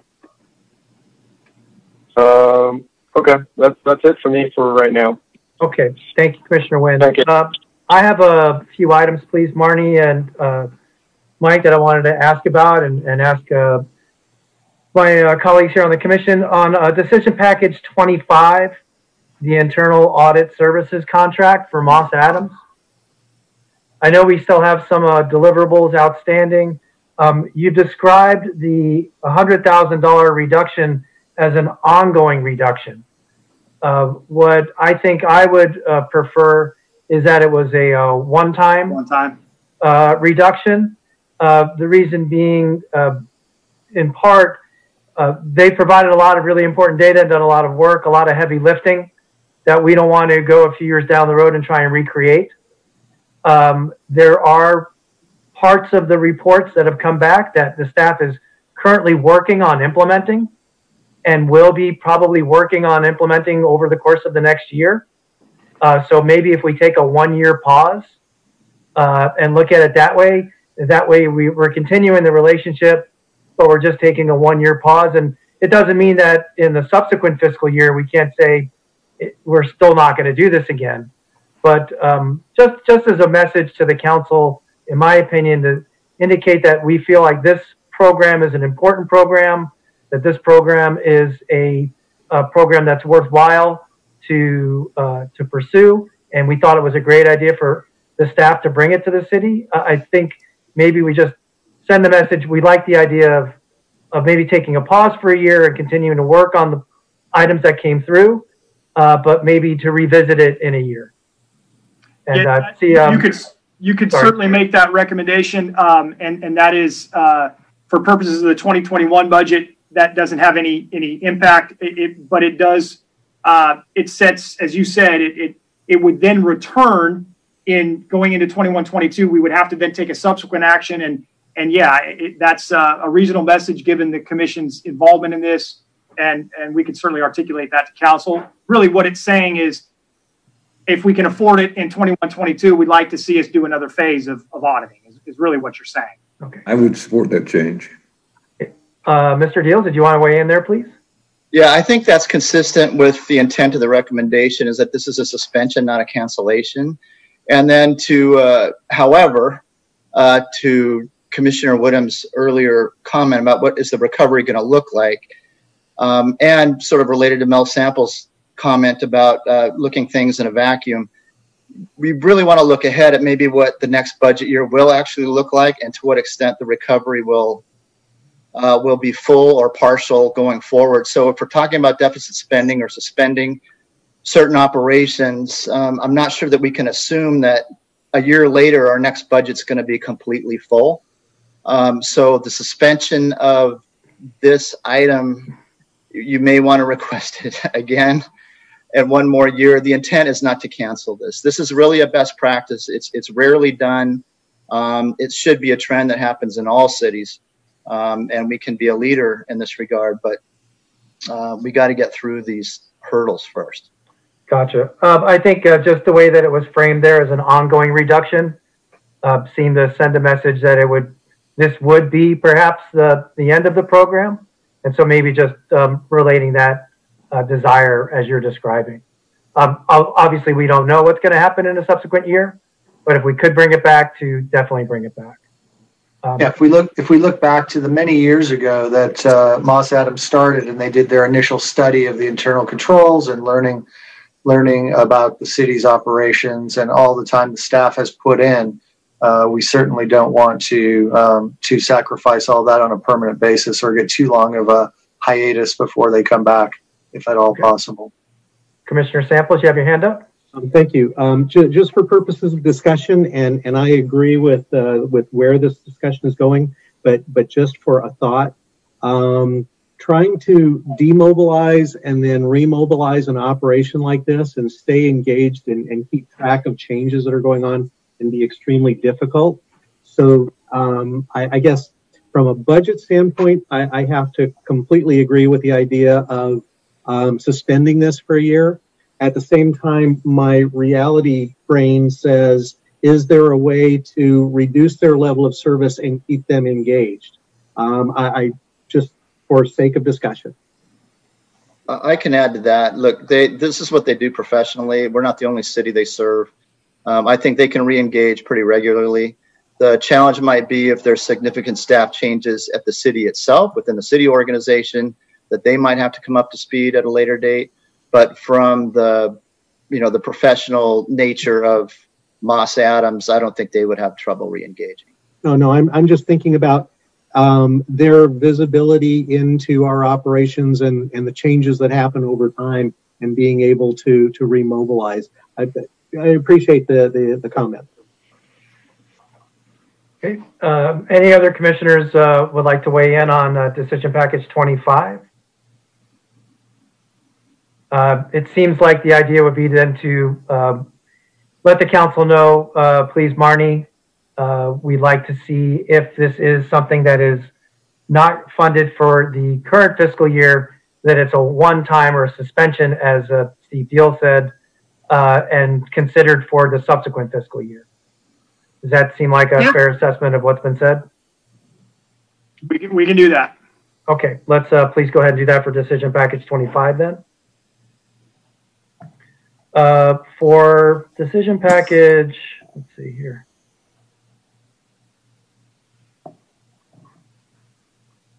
So that was a one-time reduction.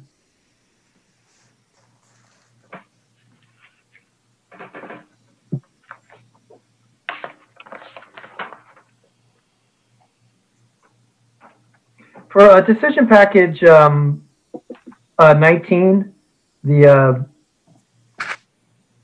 I'm sorry, that was the contract services. I'm looking for it now. There's an auditing service that's being recommended to be eliminated for the harbor. Yeah, is that an audit of our leases? Is what is it that program or that service provider offers? Yes, we have a fairly systematic auditing program where we bring in a contract provider to look at various master leases, look at their history of payments, make sure that their books and their payments jive with our lease terms.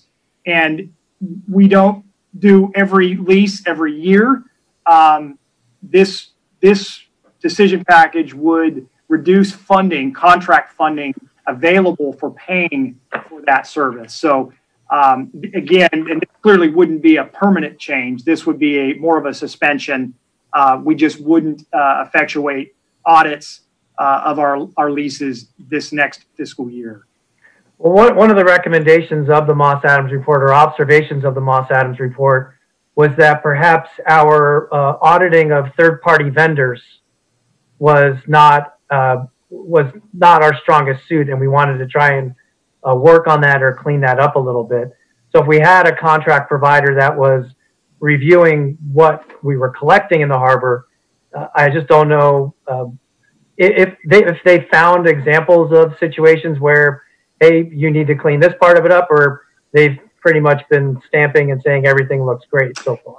You know, typically what happens, it's in call it, let's put the lease revenues into, say, 4 buckets. They'll find that bucket A was overpaid, bucket B was slightly underpaid, bucket C was about right, and bucket D was about right. It tends to identify maybe lease misclassifications, maybe descriptions for the sublessee revenue that they accrue. Percentage rents might be marked one way and should be marked another way, or categorized another way. It identifies things like that. On occasion, on some occasions, it's identified actually in the lessee's favor that they've overpaid the city based on their own accounting. In other times, maybe they owe the city a bit of a catch up. But, it's been an effective program. We certainly want to continue to do that. It's just, given our resources there, particularly in Uplands and Tidelands, it's a year where we're a little concerned about writing that check. Okay. Item number 23, I'm going to go ahead and ask about, and I think I'd like to go ahead and advocate for everyone here on the Budget and Finance Commission. It's a recommendation, budget decision package 23, to have all the commissions go, accepting harbor and planning, to every other month. In our discussions last week, that would be accepted for the Budget and Finance Commission during those times when we were discussing the budget and at mid-year, if I remember that correctly, Marnie? Where we might have an and so what we've done in past years, where we were on an every other month schedule, we would adjust the Budget and Finance Commission schedule so they still met 6 times a year, but it wasn't every other month. It coincided with the reports that you generally look at and the input you usually provide. So in effect, Commissioner, you'd load up during CAFR, you'd load up at mid-year, and you'd load up for budget in a way. Right. Yeah. Okay. At a time when we're having a lot of financial upheaval, significant debt, significant reduction in revenues, I would think we'd want our Budget and Finance Commission going forward to be available to review that on a monthly basis without having to ask the council to call a special meeting of the Budget and Finance Commission. It provides a certain level of certainty for the commissioners, that they know that they would be meeting every month, and we'd be able to get a quorum and have everybody there and prepared. I'm never short of amazed at all the good questions that are brought by members of the commission. So my thought would be that we would join the Planning and Harbor Commission in continuing to meet every month, but I'd like to hear what the other commissioners have to say about that. I agree. I think 12 meetings a year is, with issues such as we're facing now and are likely to be facing, is reasonable. And there's a lot of talent. A lot of the rest of you guys have a lot of talent that can be brought to bear on this. So as a taxpayer and a citizen, I'd like to see you meet. Okay. Mr. Samples? Yes. First of all, based on the calendar that we have, I'm not sure we can do our job with any degree of proficiency unless we meet much more regularly than every other month. At the worst case, I would be willing to step up to the 15% budget reduction It's not exactly, but if you do a little bit of rounding, that means we would cut out one meeting a year, possibly two. But for the most part, I think we need to be meeting regularly. It's hard enough to get this information in a timely fashion, formulate a response, and prepare it and deliver it to the city council to do our job otherwise. Would any other commissioners like to weigh in there? Yeah, I'd agree that we should consider budget finance to be included to planning and harbor. Okay. Concur. All right, Mr. Nguyen? I agree. Okay, so we'd like to make that recommendation to the council for decision package 23, that the Budget and Finance Commission, or request of the council, I should say, that the Budget and Finance Commission continue to meet on a monthly basis. And that you be accepted from the every other month. Is the commission's recommendation that the package pertaining to the rest of the commissions continue to be advised? I would agree with that. Yeah. So the way that it's been described for Harbor Commission, Planning Commission, and Budget and Finance, and the other commissions meeting as recommended in the budget, the decision package 20. Okay. Okay.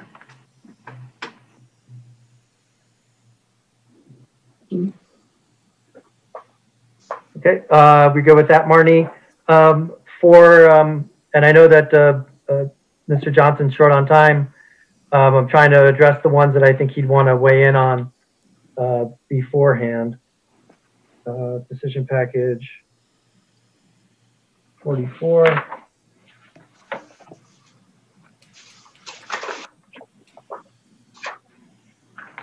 So for the vehicle replacement schedule, the Harbor Commission had a recommendation to alter this vehicle replacement decision package 44 to recommend a one-time change to it.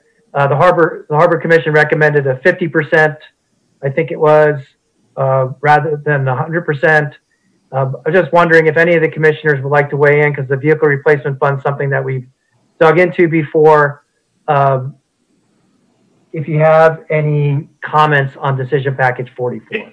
And if I could interject just briefly, Commissioner, the one thing to be clear, and I think there might have been something lost in translation at the commission meeting, their recommendation is actually exactly what the decision package proposes to do, whereby we are taking what would otherwise be a 1 year deferral of allocation to the vehicle fund and splitting it into two payments and 2 years of savings this fiscal year and then in 21-22. So, and not being at the meeting, I can't say for certain, but as follow-up, that is effectively what the decision package does. It's consistent with their recommendations. So certainly feel free to talk. We will answer whatever questions we can. I just want to make sure everyone understood that. There isn't actually a deviation in thinking there. Thank you for the clarification, Mike. My suggestion or my idea would be to adopt this package, but I think it's an important item to emphasize for the council, to say that this is something or a practice that we think is a good idea. In this case, extending the life and accepting the staff's recommendation to emphasize our feeling of importance for this particular item amongst the 47, is it? Amongst the 46 other items that the council is going to discuss. So I had this one that I thought was a good idea and wanted to try and emphasize. Would any other commissioners like to weigh in on that? I don't see any hands raised.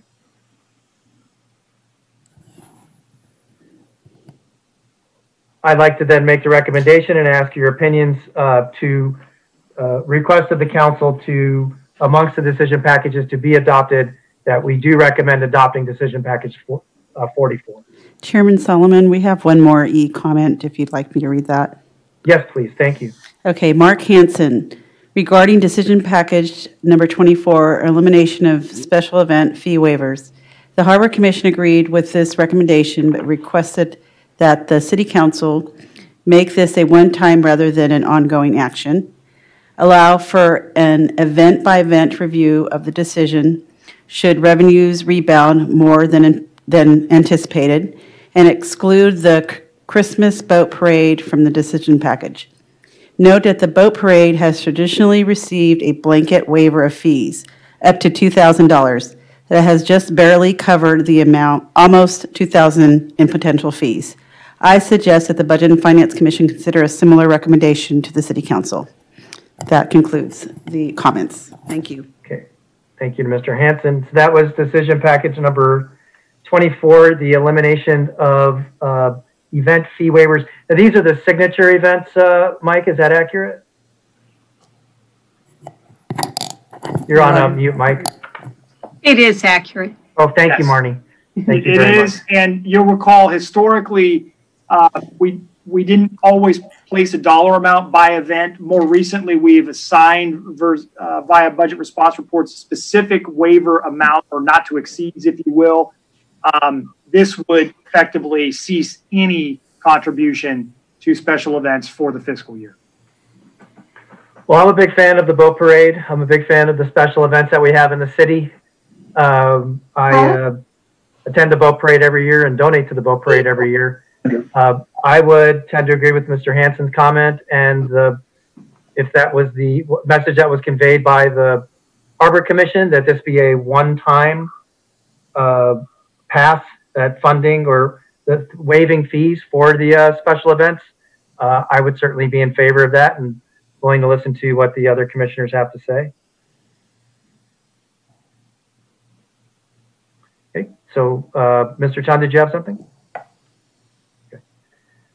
So not seeing anything from the other commissioners, I would then, in a similar vein, recommend the adoption of decision package or request the adoption of decision package 24 with the idea that it was a one-time that we eliminated we no longer, it's a double negative. The one time that we're waiving elimination of special event fee waivers, that it be revisited in the subsequent years to offer the fee waivers again. Without objection? Okay, no objections. If you can please make that recommendation for us, Martin. For item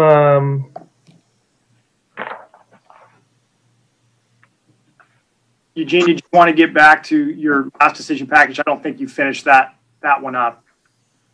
Was that vehicle replacement? Vehicle replacement. I think. Thank you, Mike. So I would like, if the commission is in agreement, to go ahead and request that the council adopt that decision package number 44. And if there's any objections, to have the commission please weigh in at this time. Without objection, if you could please include that, Marnie. Will do. Thank you. For decision package 8, Eleanor, if I could ask you to please weigh in. The reduction there, is this some additional staffing that was put on from the task force?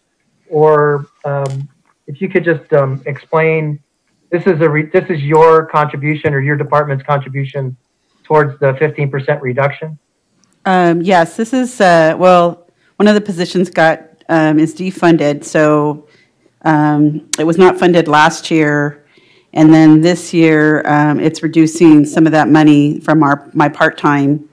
And then I'm cutting down, training and postage and office supplies to try to meet that 15%. Okay, thank you. Thank you for explaining that. I wasn't sure if that was related to somebody that was we no longer had a need for it with the task force and it was a natural attrition, or it was specific that it was vacant as you described. Yeah, it was a vacant. Okay. There was decision package 25. We talked about the auditing services.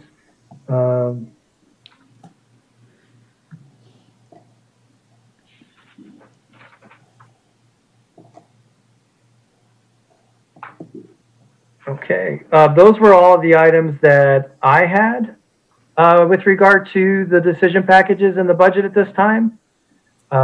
Is there anything else that the commissioners have thought about or considered subsequent to their opportunity to speak earlier and now their discussion, further discussion needed?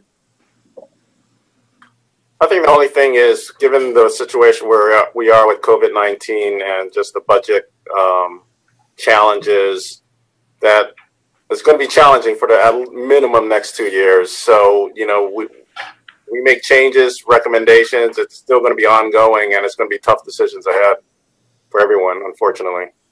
So it's just very true. Would it be appropriate, or would any of the commissioners want to weigh in on the idea of, Marnie had mentioned something earlier about, there have been things that we've discussed, such as the transaction use tax.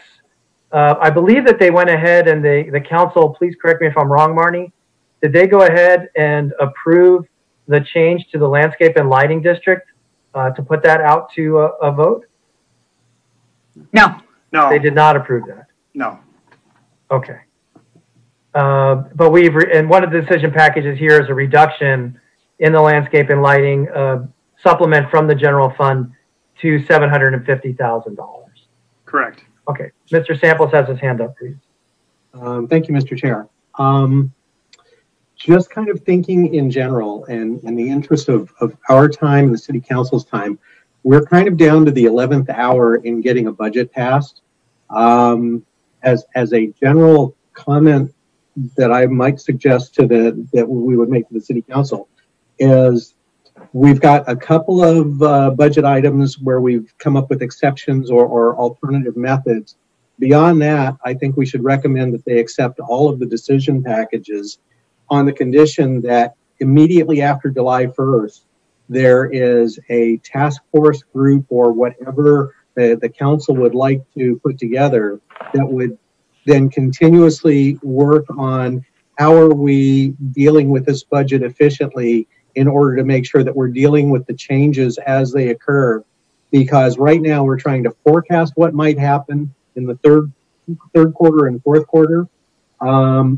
Based on our typical financial calendar, there's no real method to deal with those changes. And I would like to see a real-time organization that can make recommendations back to the council and you know, certainly with city management input and management of that, but so that we can move forward with this, because this happens to be one of those years I don't think we can lock down a budget and then wait until November to see what happened last year and wait until March to find out what we're doing this year.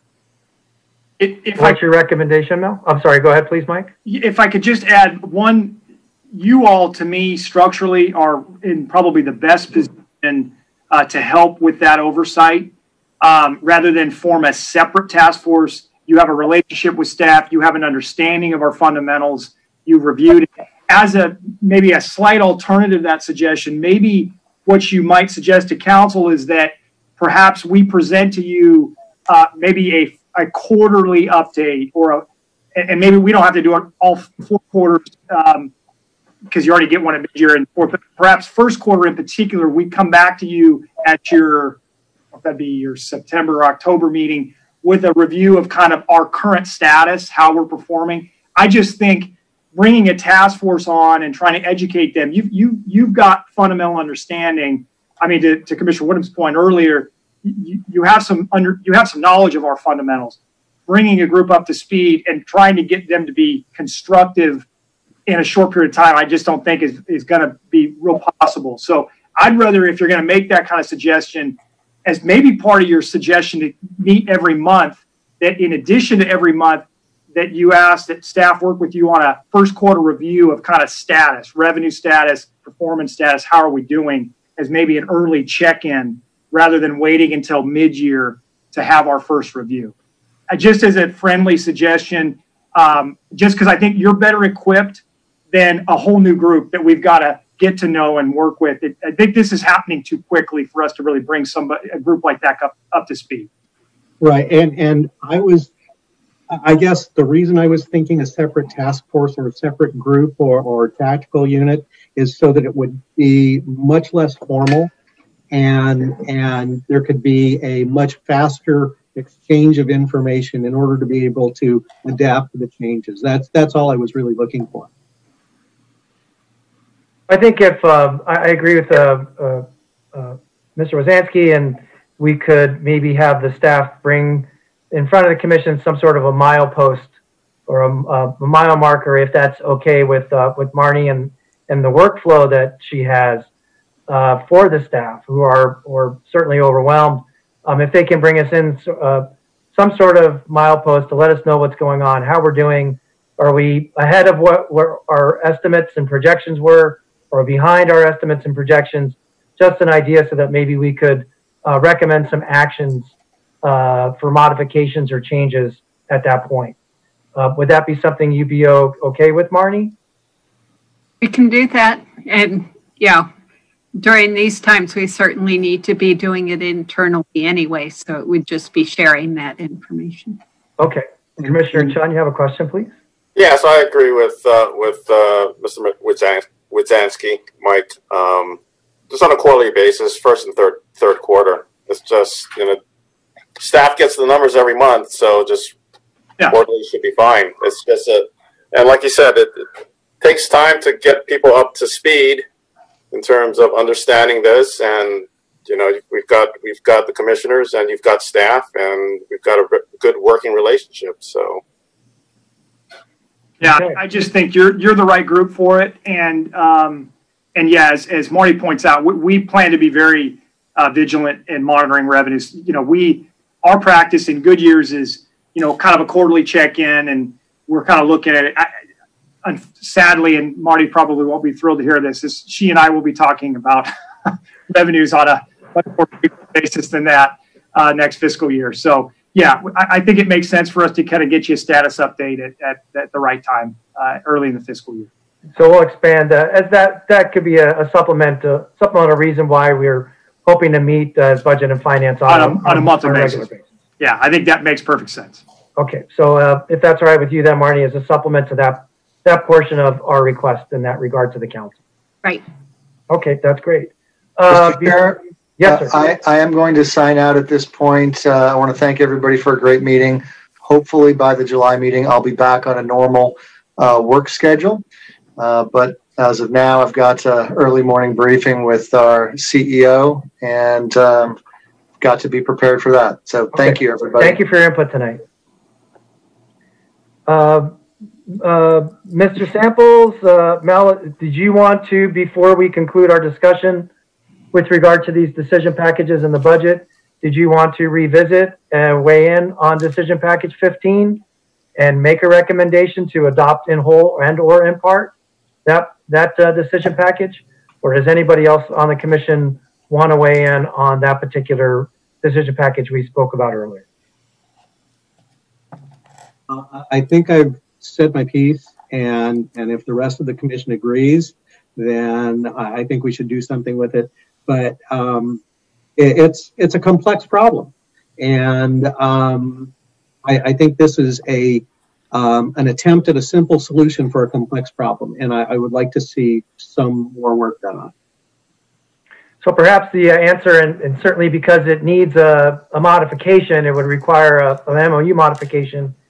The idea would be that we recommend or would request that the city or the council members review if there's another alternative, or to review this alternative and see if there's a way of avoiding downsizing or in any way hampering, it's not really downsizing, to more closely review decision package 15, that we have some additional questions and we ask that they look at it with a greater degree of scrutiny. Would that be fair assessment of what you're saying or asking? That works for me. At this point, like I said, we're in the 11th hour. I'm sure that a year from now, we're going to look back on a lot of these decision packages and go, oh my goodness, what were we thinking about? This is going to be one of those, no matter what the decision is. But I would hope that they would give it much more scrutiny and find a better way, if at all possible. Of course, this is a zero-sum game, right? If we add to the fire department, somebody else loses, and that may be just as bad or worse. Okay, is that clear as mud, Marnie? I think so. So is it the full decision package, or just the firefighters and the truck staffing? Because there was an option that mentioned about the admin specialist. Yeah, I think the question is specifically about the firefighter rather than the admin specialist. Okay. Is that a fair assessment, Mel? Yeah, I'm mostly concerned about the fire department's face to the community. The admin specialist is probably just as important as one of the firefighters. Certainly. But if you've got to make that choice between who responds to the citizens in the community, whether it's a fire or medical emergency or traffic accident or anything else, I guess I would have to lean towards the field personnel. Okay, I would agree with that. Do we have any other comments on decision package 15 from the other commissioners? Okay, so without objection, if that's okay with you, Marnie, we'll ask the council to consider that recommendation. One more question about decision packages for me, please. Decision package 22. Is that decision package also going to require an MOU amendment? Give me 1 second to refresh my memory on. Yeah, no, it doesn't.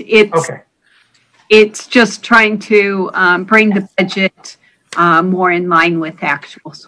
Yeah, it's more of a sort of a budget philosophy, if you will, where we're drilling into detail and focusing on historic averages rather than budgeting towards the extreme benefit potential. Okay. Yeah, it was just when I looked at it, I thought perhaps it would. Thank you for clarifying. Well, if that's all the budget discussion, then I would ask Marnie, this is going to be as part of a budget response report rather than a letter from the commission, correct? I think so, with the timing we have. So we need to finalize the agenda tomorrow. So my thought is put these into a budget response report, and I'm thinking run it by you as the chairman.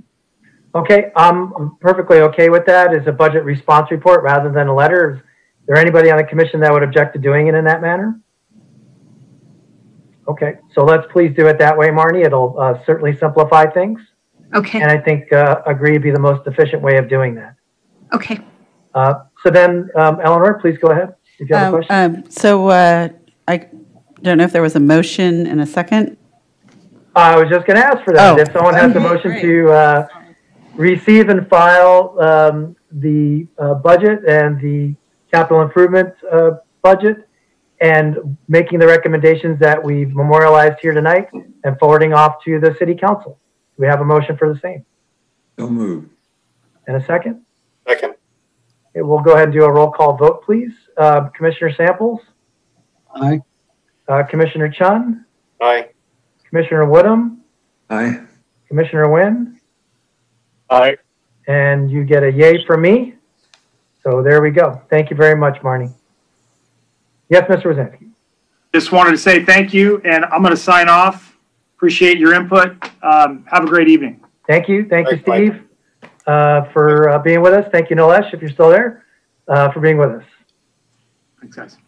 Thank you, Mike. So next item on the agenda is a discussion of possible action regarding formation of a subcommittee to review the city CalPERS liabilities. I was hoping that we would get done a little bit earlier and Commissioner Johnson would be available to discuss this.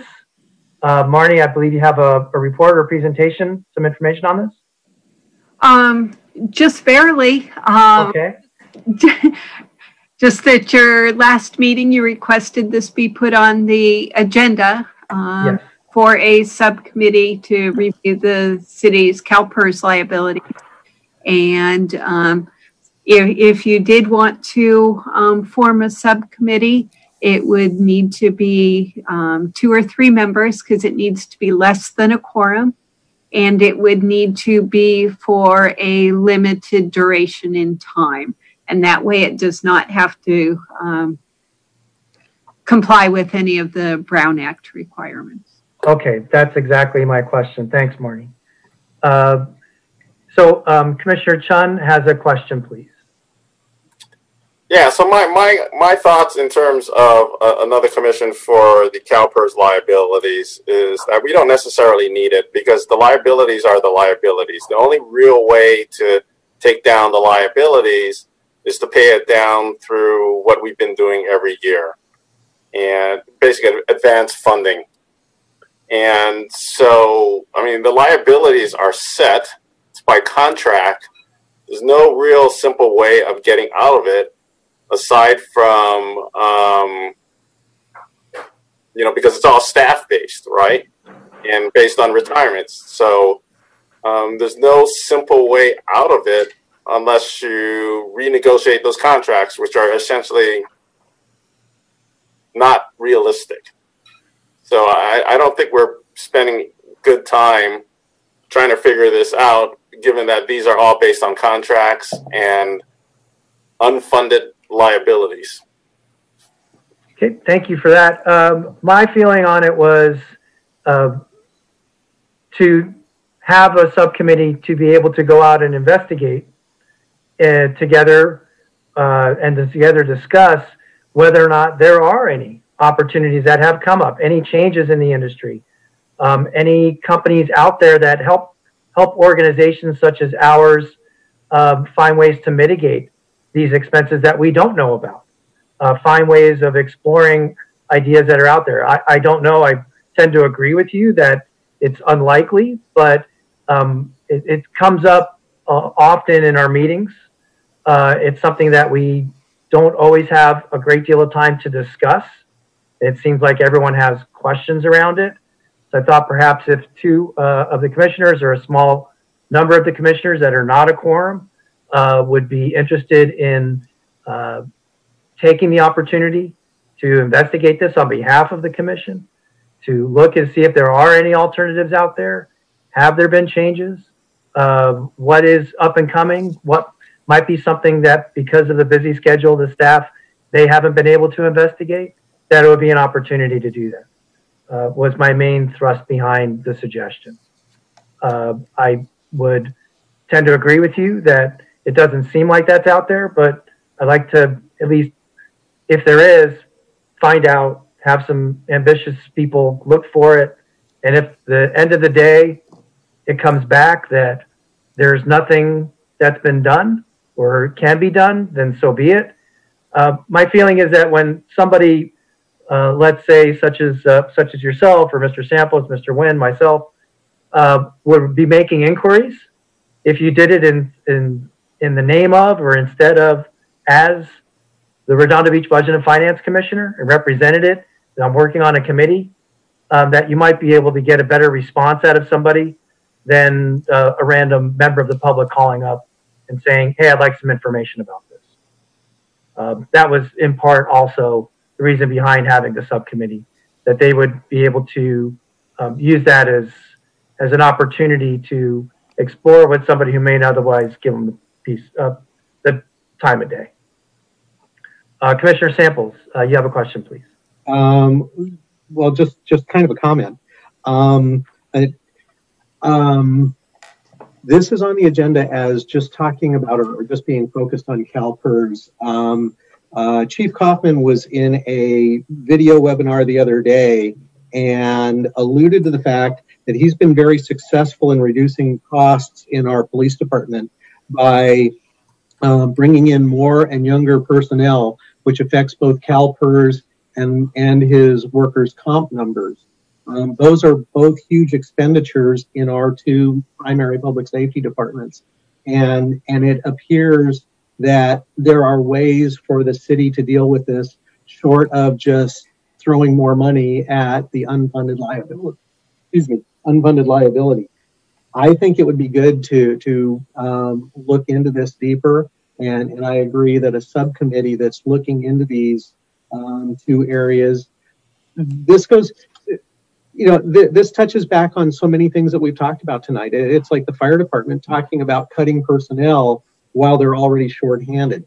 I don't know how all that works. I don't know what the implication is, but I think it's worthwhile investigating it in such a way that we can make good recommendations to the city council without just telling them, you need to go see how you can deal with this, or without referring this to staff and just saying, go deal with this. I think it's a wise idea to investigate it.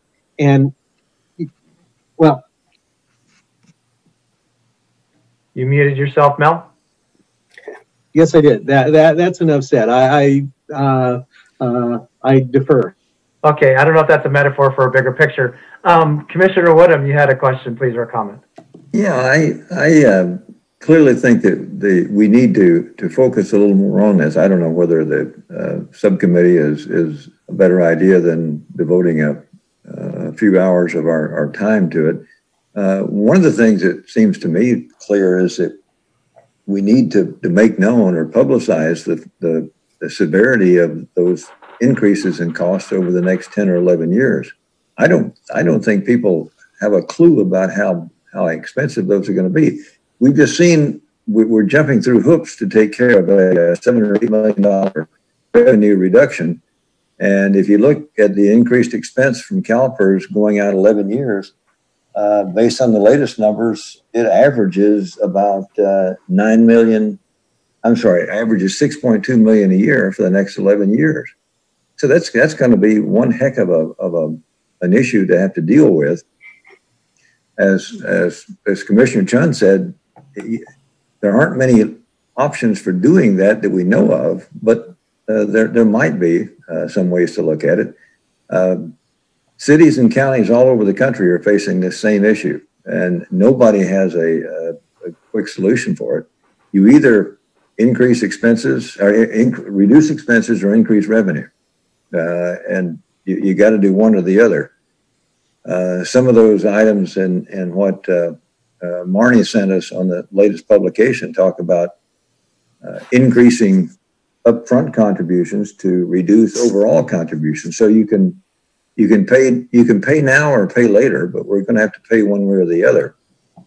So we've got to come up with some revenue to cover it, and that's why I thought we should have looked more closely at the fire department issue and even the sales tax issue.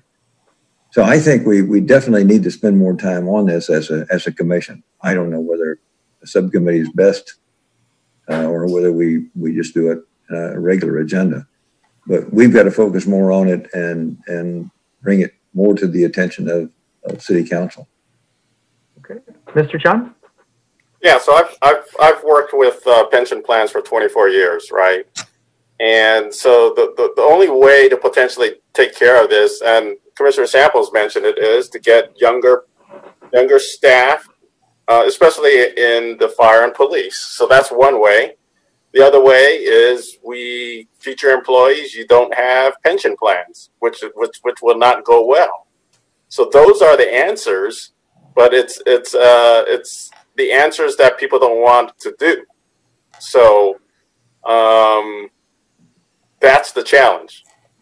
That's the challenge. There are answers, but there's not enough will to go through it. Well, part of it, I suppose, is a concern or question about. We did have the person from CalPERS come in and visit with us. Remember, we talked about the difference between defined contribution plans and defined benefit plans, and what it would take if we decided to change out part of that.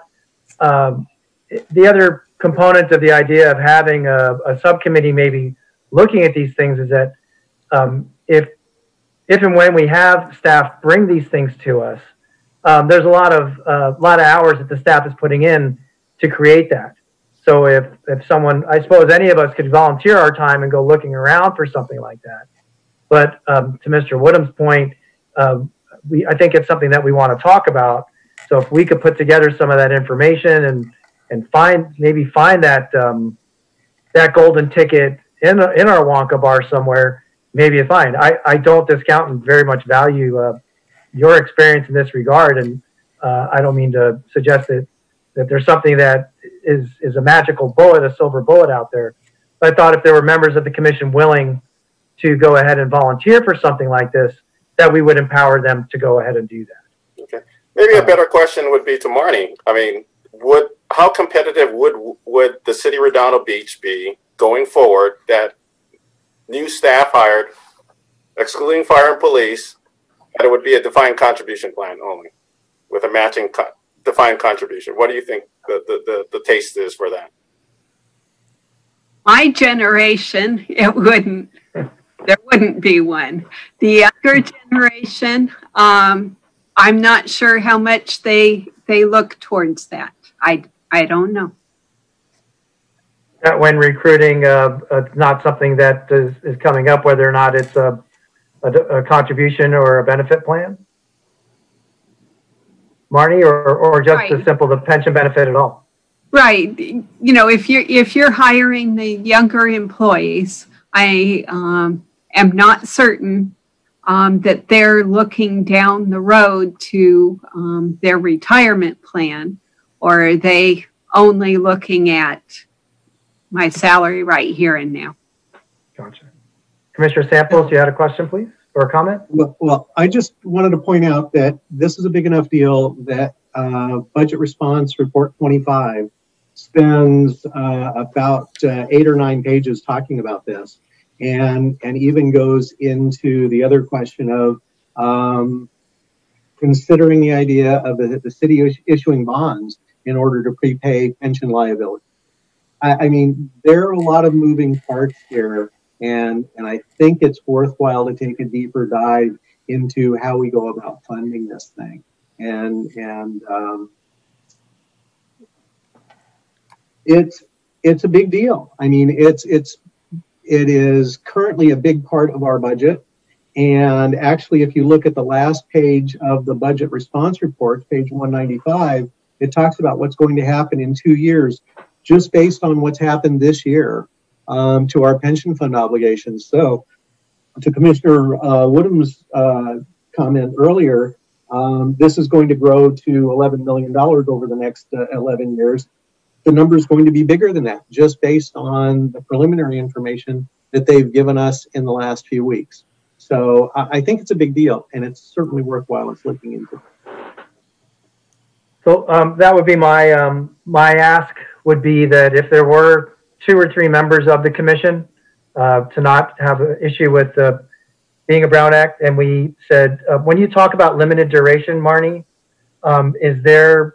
is it something where it's set where it needs to be less than a year, less than 6 months, less than 3 months? Do you have any guidance on that?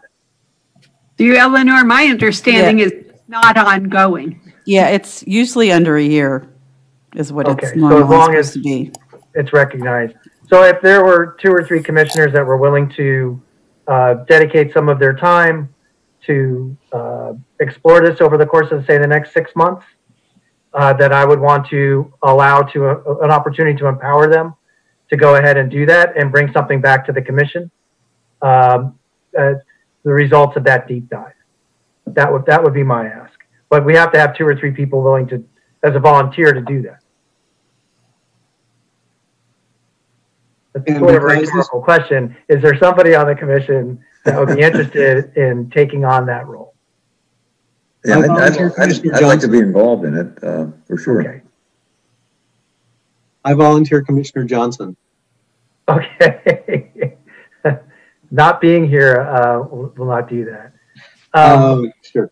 My one question then would be, because this is agendized as CalPERS only, are we able to expand that to include workers' comp, or does it have to be strictly related to CalPERS?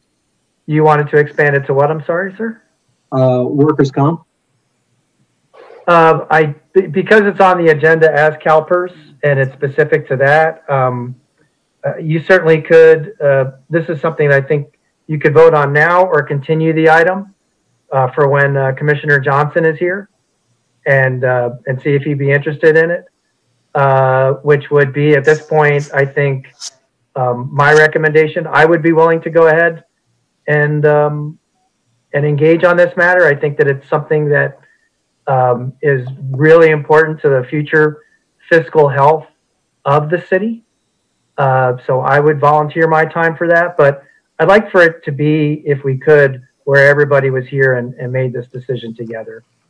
Not meaning that, and I think that Commissioner Johnson has weighed in on this point at times, and I'd like to hear what he would have to say about it.